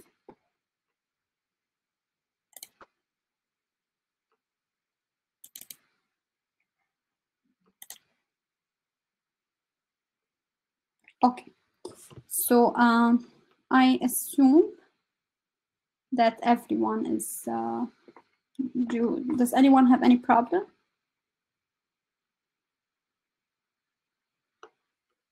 Everyone is following, I believe. Yep, all good. So first, as before, we start with the libraries. So I'm gonna use the data sets that are already exist that already exist in Keras. Basically, we're gonna use the MNIST data set. To categorical, هلا will explain what does it mean. For the models, I'll be using the sequential model. This is the same as a neural network. So neural network in Keras is called a sequential model. The neural network layers in Keras are called dense layers. So I'm importing them to just use them. Definitely, I'll import the PyPlot library, and I will import NumPy as NP. Please add here as NP.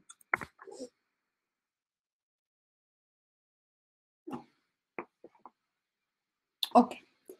For loading the data, I'm not gonna, for the first session, we uploaded our data set ourselves. So now we're just gonna use the data set that's in, wait.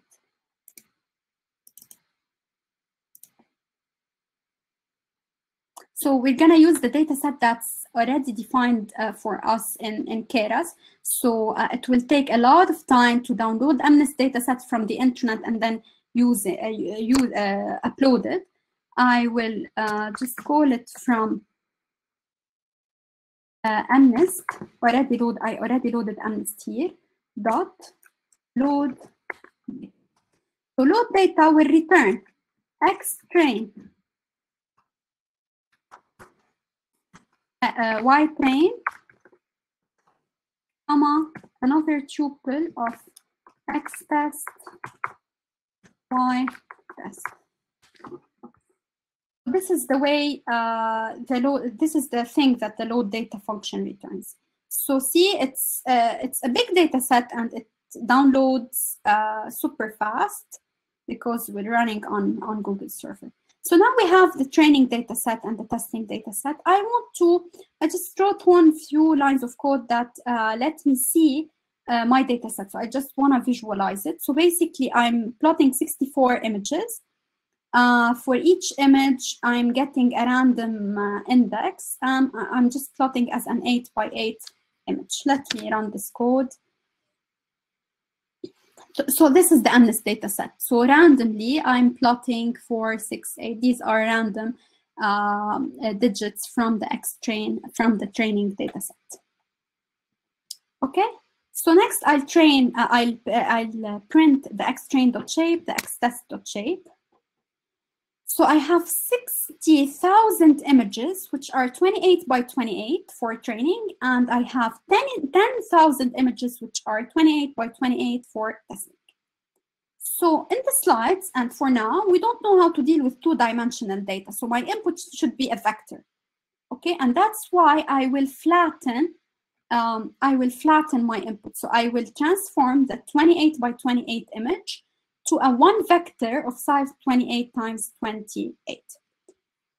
So I'd say xtrain is equal to xtrain.keyShape. What's the new shape that I want? xtrain.shape at 0. So I don't want to reshape the 60,000. It should still be 60,000. However, the second dimension should be 28 times 28, which is the image vector size. I'll do the same for xtest.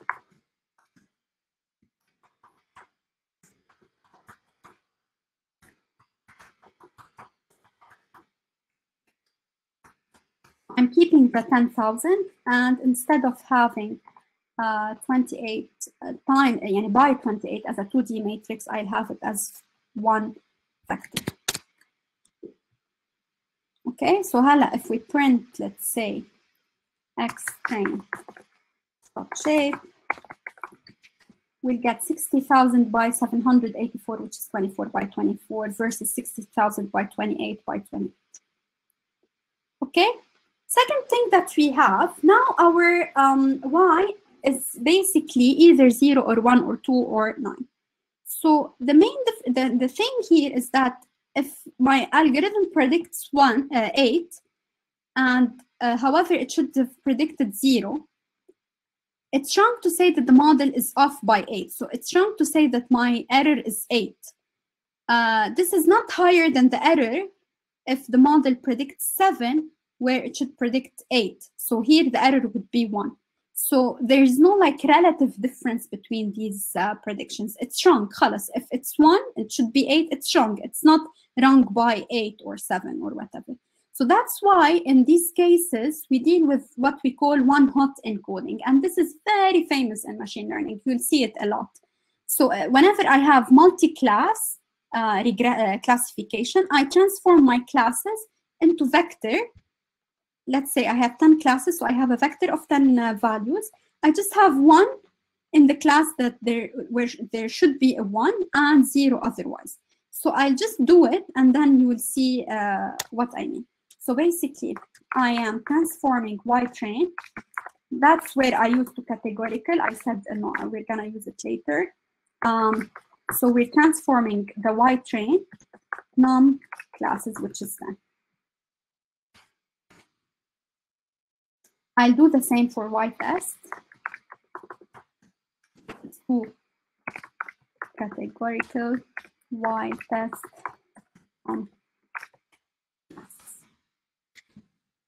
Okay, so in this case, and then I printed the Y-train for the first 5 instances. Notice that the Y of the first instance is this one. So it's not a 0, it's not a 1, it's not a 2, not a 3, not a 4, it's a 5. Here it's a 0. Here it's a whatever, 4, 2, 1, or and so on. So basically, the error, خلاص, if I have a 1 in its correct, in its wrong position, then this means I have, mathematically, this means I have an error. It doesn't mean that my error is 8 or 7 or whatever. So that's why we do one-hot encoding.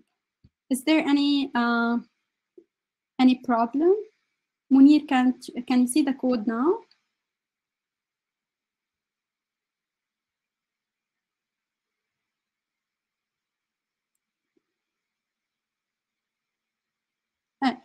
No, we can. Okay. So in this case, when we build our neural network, you will see that no, we don't need to reshape. We will have a specific neuron for every output. Just wait a few minutes till we build the model, and then I'll explain it. Okay.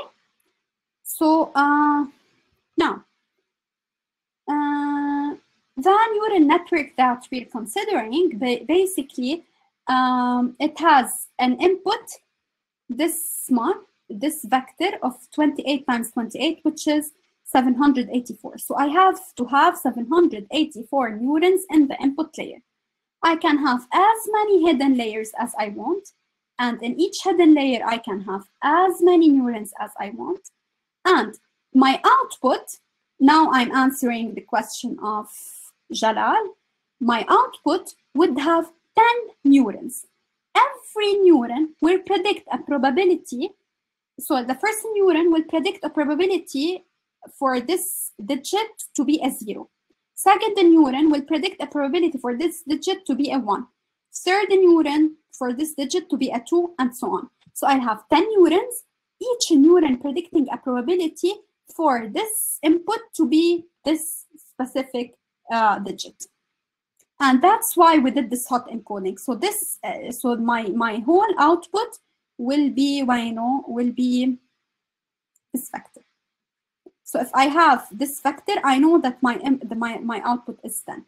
But the neural network will probably output this whole vector. It would not output 10 or 9 or 8.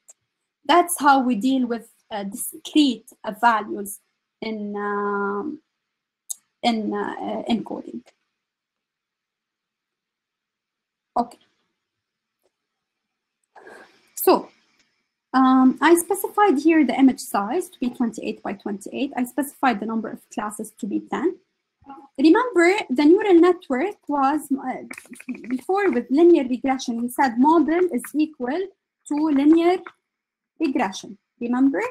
Now I don't have a linear regression model. Instead, I have a sequential model. So sequential means it's a neural network. And then for every layer, I need to add it explicitly to my model. Okay? It's clear? So the first thing that I want to add is the input layer. I need to add a hidden layer, sorry, model dot add dense, meaning that it's for now we just learned dense layers. We have convolutional layers, CNN, recurrent layers, and so on. But you don't, it's beyond the scope of this workshop. Units, meaning that how many neurons should I have? So I have 32 neurons. Let's say I can have 15 neurons. I can have 15 neurons. It's a number that we just specify and then we can change later. Activation function, remember the activation function, we said sigmoid is widely used. So I'm gonna use sigmoid as the activation function. And the input shape is equal to image size. So I'm telling that this layer has 32 neurons and it's connected to a layer before it, which is the input that has the 28 by 28 as size. Okay, هون I put a comma, meaning that I can have as many rows as I want.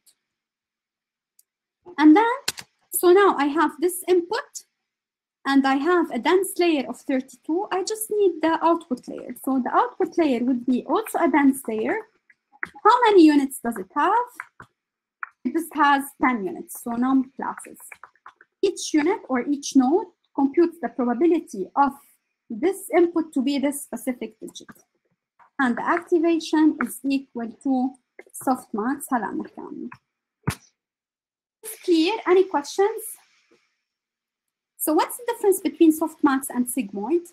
As a research or by trial and error, people say that the hidden layers should have a sigmoid activation function.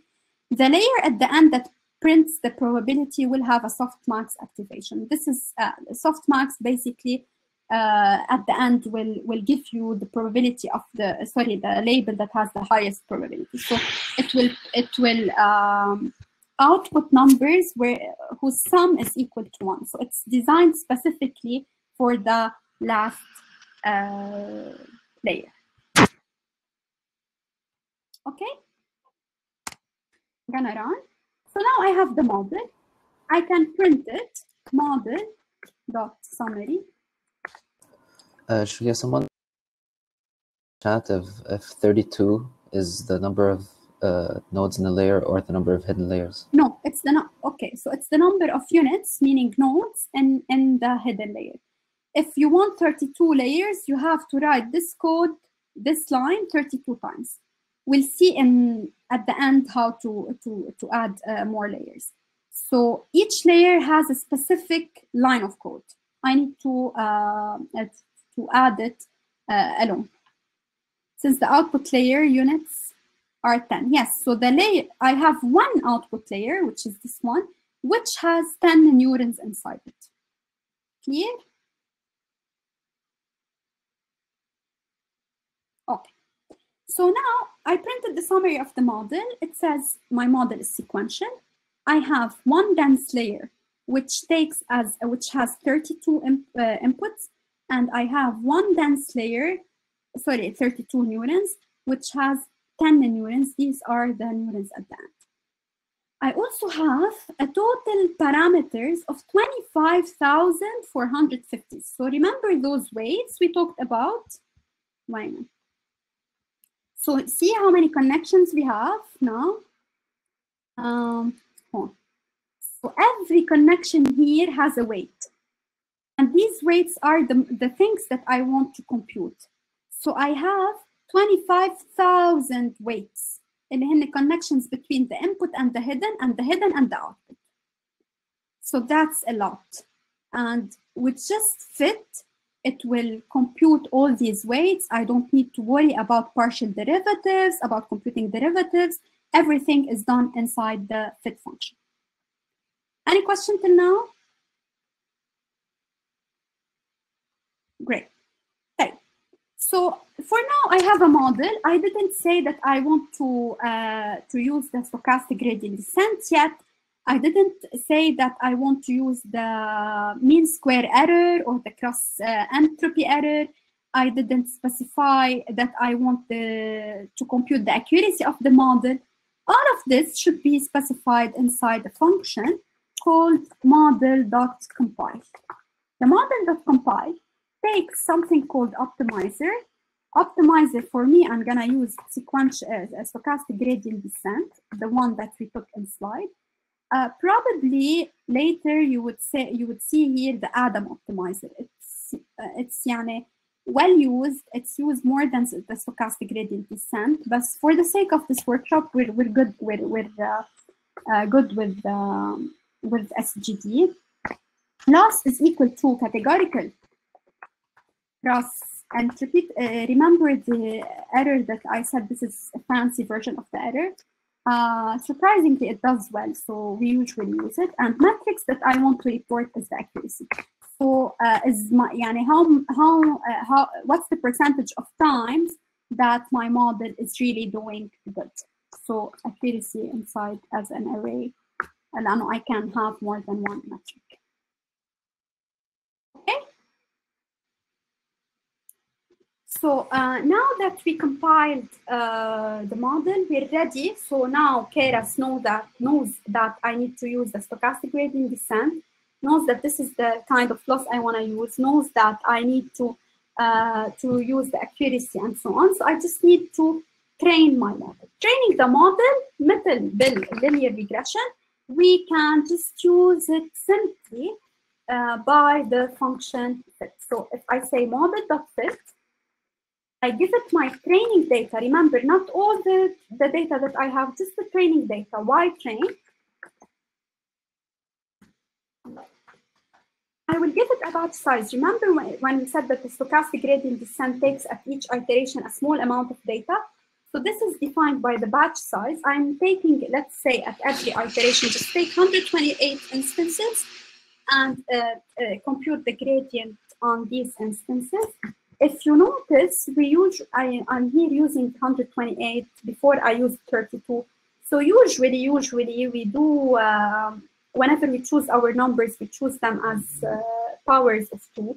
And this is for caching issues. And I'm sure if you're a computer scientist, you would know this best. I just wanted to highlight it. And we need to train for 5 epochs, which is really nothing. Usually we train for much, much more. Epoch is every iteration where we do the gradient. So 5 is really small, but for the sake of time, I'm just gonna train it on 5 epochs. I'm gonna use verbose is equal to 2. Verbose is means that if verbose is equal to 0, then don't output anything while you're training. Verbose is equal to 1, output something while you're training to tell me where you are. Verbose is equal to 2, yani output all the details of your training. So I'm gonna see the details that that Keras is doing. So I'm specifying verbose is equal to 2, and the validation split is equal to 0.1, 0.2, whatever. So I already split my data into train and test. The validation, Keras can do it for me while training. I don't need to split it beforehand. Okay, so this will train the model. Once I train the model, something is going on. So at every epoch, I have a certain accuracy, I have a certain loss, and so on. So not to lose this data, I save it in a vector called history. The model.fit will do the fitting, will do the training, and will return a history of all the accuracies and losses along the way. Is this clear? Can any hidden layer have less neurons than the last layer? That's a good question, Heba. Thanks for highlighting it. What we do usually is we start with layers with many neurons, and then we start decreasing the number of neurons while we proceed. So let's say we start with 128 neurons, 64 neurons, 32, 16. So we decrease the number of neurons. but it's not a good design issue. إنه we have a layer that has neurons more than the output. No, it should have يعني the last layer should have neurons more than the output layer.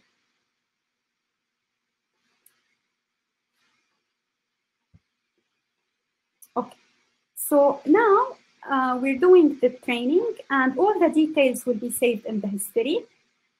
So I'm gonna evaluate, I wrote this part for you, we're just using, but I'm gonna explain it. So after fitting the model, training the model, we need to test. So I just say model.evaluate on the testing data set, which is the X test, Y test. Verbose is equal to false. I don't want to know any details. And save the values in loss and accuracy. So I'll be knowing the accuracy of the model on the testing data that's not encountered during training. Remember here, I didn't say X test nor Y test. So I'm just evaluating, and then I'm plotting the accuracy, the validation accuracy. We'll see. Let me run. So as we can see, لأنه verbose is equal to 2, it's plotting in epoch 1, the loss was that many, the accuracy was 59, the validation loss was kaza, the validation accuracy was 79, and so on. And as you see, the second epoch, the validation accuracy was 79, second epoch started 86, and then 89, and then 90, and then 90.88. So with the more epochs, I'm getting better and better accuracy. Here, with this code, I am plotting the accuracy versus the number of epochs. So I'm starting with really low accuracy, and then my accuracy is increasing. And if I train it for more epochs, for 50 epochs, I will definitely get an accuracy higher, even higher than 90%. And it's surprising with that, with only 5 epochs and with super few seconds, yani, and my training data is huge. I have 60,000 training data. I'm getting this good accuracy. So on the testing data that's not encountered during training, my accuracy is 88.5%. So that's, if I want to guess randomly a digit, I would get an accuracy of 10%. So with this small amount of training, I'm able to arrive at an accuracy that's 8 or 9 times better than the random guessing, which is really good. Even with more training, I will get to a better accuracy.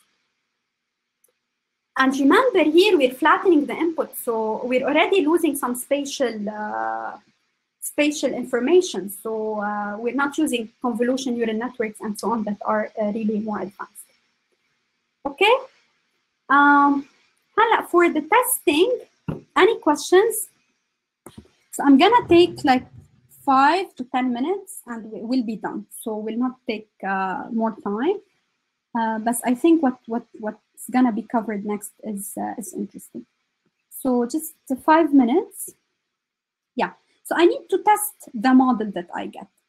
Here I need to get a certain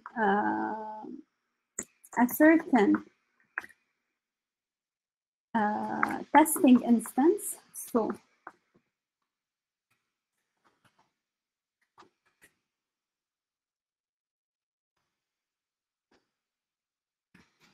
what I did here is I took the X test, I took the 5th instance, it could be the 1st instance, anything, so just a random number, and I reshaped it to a 20. And we reshaped the testing into a vector.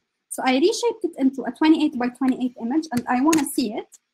So I'm getting this number. So the 5th testing or the 6th testing instance is basically 1. The first one, the second one, let's say it's a 2. So so it's a 1. The actual label, if we're gonna plot print it, is basically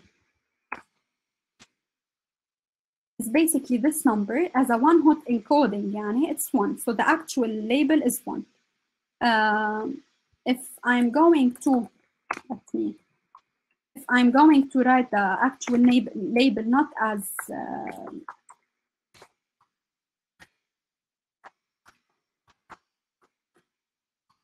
home, I'm getting the argmax, which is the index of the maximum value.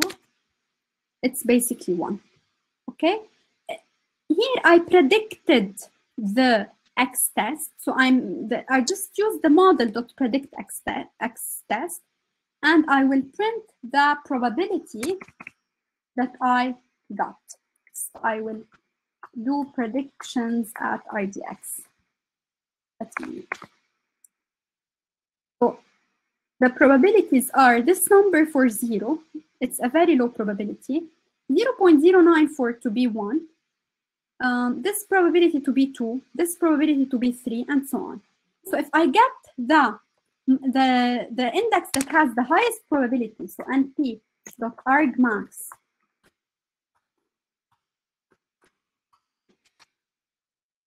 I will get a 1. So it predicted the true label correct. Any questions? Everything's good, I believe. Okay. So now, for tuning on many layers, I'm not gonna run this code. I'm gonna show you the final code.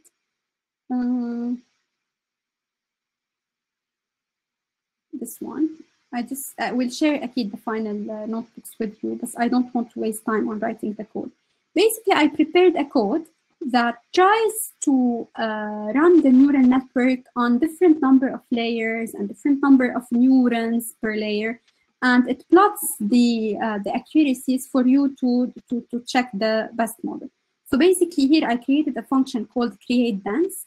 It creates the first dense layer, and then for as many layers as I'm passing, so I need 5 layers, so it goes and creates 5 in a for loop, 5 dense layers. So this is how we can create more than 1 layer.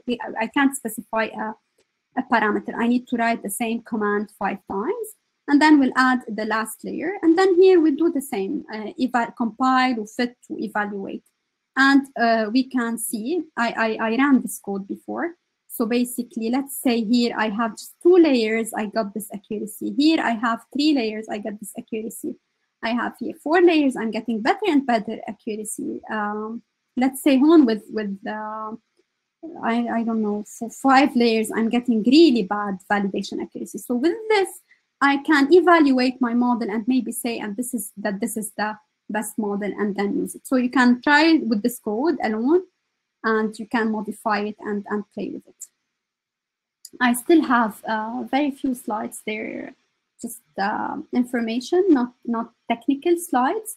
So if you have any questions about the technical part, please ask.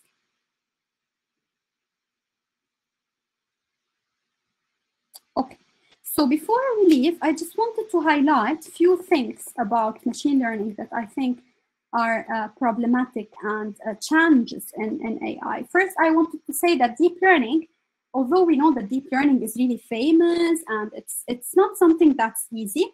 However, it's really based on the same concept of neural network with 2 main differences. First difference is that we have a lot more of hidden layers. So not just 5, some really deep networks have hundreds and 200 hidden layers. So I have a lot of hidden layers. This is one thing. And the connection or the mathematical formula that I use to map from input to output could have convolution, could have some residuals. So I might have something that's mathematically more complicated. But it's the same concept as neural networks, just more advanced. So I really encourage you to go and learn about deep learning. You already have the ground now with neural networks. The other, increasing the number of layers or increasing the complexity of the mathematical model will be somehow easier now. Second thing I wanted to say about the challenges of AI. So don't think that this is like la vie en rose with AI. We have many computational issues with AI. So in 2019, a study said that training a really deep network, which is Transformer, one of the state-of-the-art networks, does CO2 emissions that's roughly equal to the total lifetime of 5 cars. So it's really computationally expensive in terms of resources and time. We have a problem in data scarcity. So sometimes data is not available. Sometimes data is really hard to get, or it has privacy issues. We have a problem in bias. So if we train, I'm gonna show an anecdote here with Google Photos. Let's say in 2015, they did automatic tagging of photos. So one of the computer programmers who's a black person, was tagged as gorilla, he and his girlfriend. So this was like really a problem for Google back then. So if the model is really not trained on images of black people for facial recognition, they will not recognize black people as people. They might maybe here be confused with other labels. So this is really important, not to have biased models, to choose our data set in the correct way. And finally, privacy is really an issue. Somehow, our data is on the cloud. Everybody is using our data. Where's the privacy in all of this? And federated learning, which will be maybe the next workshop, will deal with the privacy. So for now, I'm done. Here's my email if you have any questions. I hope you enjoyed the workshop. And if you have any questions, let me know. And now I leave the floor for Omar. All right. Julia, for the session. I'm sure everyone learned a great deal about machine learning, and I hope a lot more has been cleared up about what machine learning is. I've had many people ask me about what machine learning is and how they really just don't understand anything about it. So I hope so. that, yeah, definitely. So let's talk a little bit more about what we're going to do next. So this is the track we've been having for now. I've talked about the MENA GCP crash course before. So what this is, and again, so for those who didn't join the WhatsApp group, we'll be providing the link for that at the end, just later in a minute. So the GCP crash course just goes along with our events as well, and we follow the same themes. So you go onto Quick Labs, and we provide a free Quick Labs subscription for the members of DSC AUB. We'll give more details about that in a minute. So these are the quests that you have to complete there if you want to qualify for the gift we mentioned last session. Again, more details will be communicated about this on the groups and in later sessions, but this track in particular is almost done. So what we'll do is we're going to be announcing our next track soon, which is conveniently about machine learning. So right after data science, we have a machine learning track, which is basically the same idea, 5 quests that you complete on Quick Labs that pertain to machine learning. So you get to practice on the Google Cloud Platform with TensorFlow and Keras. So pretty much all of the tools we worked on in this session, which is very great. As well as other tracks coming in the future, covering a lot more things like Flutter, web development, and so on for all types of computer science fields. Now, if you could go to the next slide, please. Okay, so this is the platform that we keep mentioning time and time again on every platform that we have, because this is really the center. So once you join here, you get notified by email.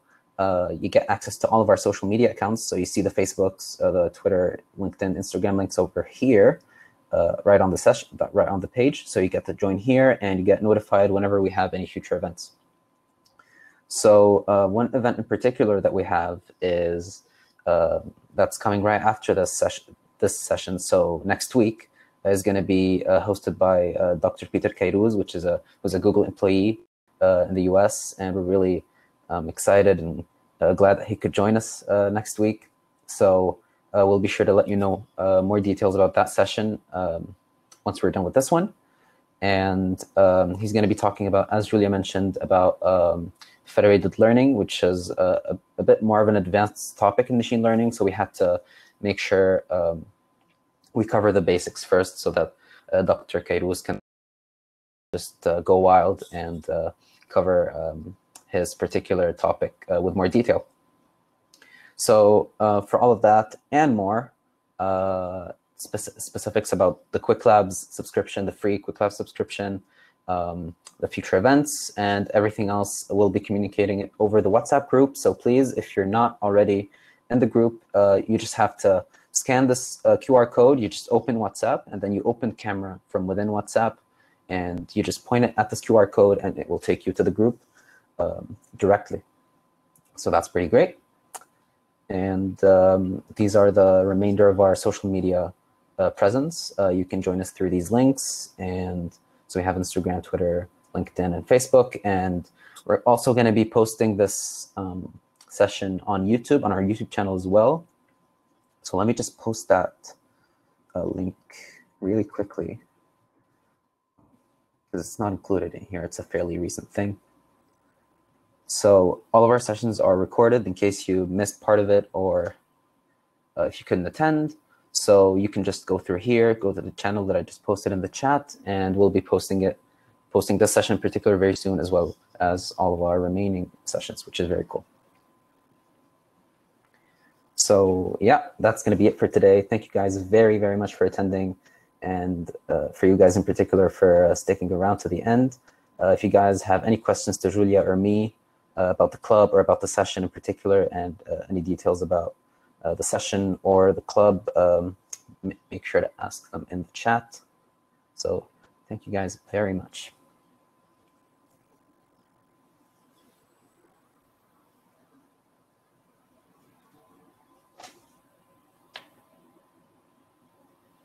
Do you have any questions?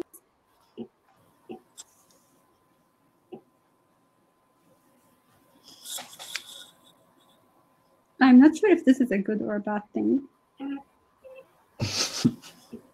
Some people just are too shy, even on chat. So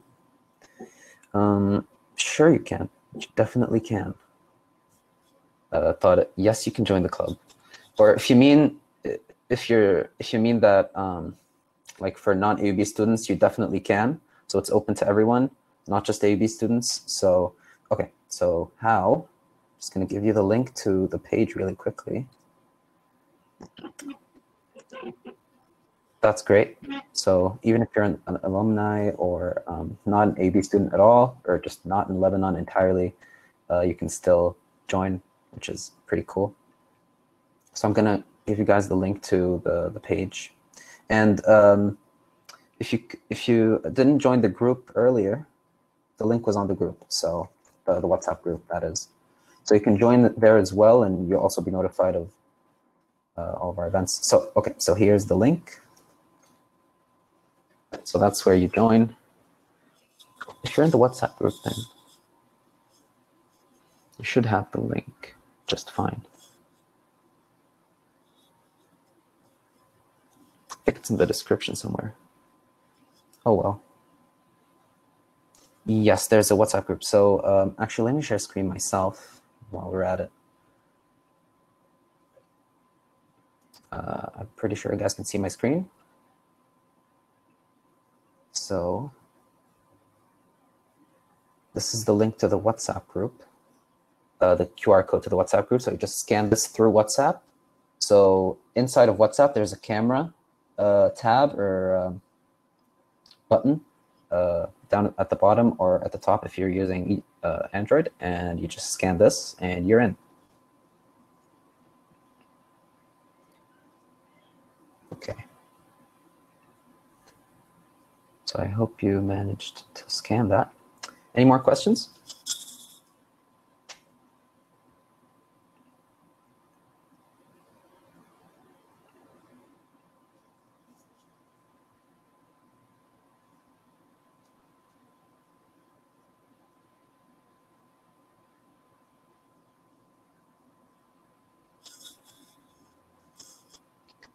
Okay.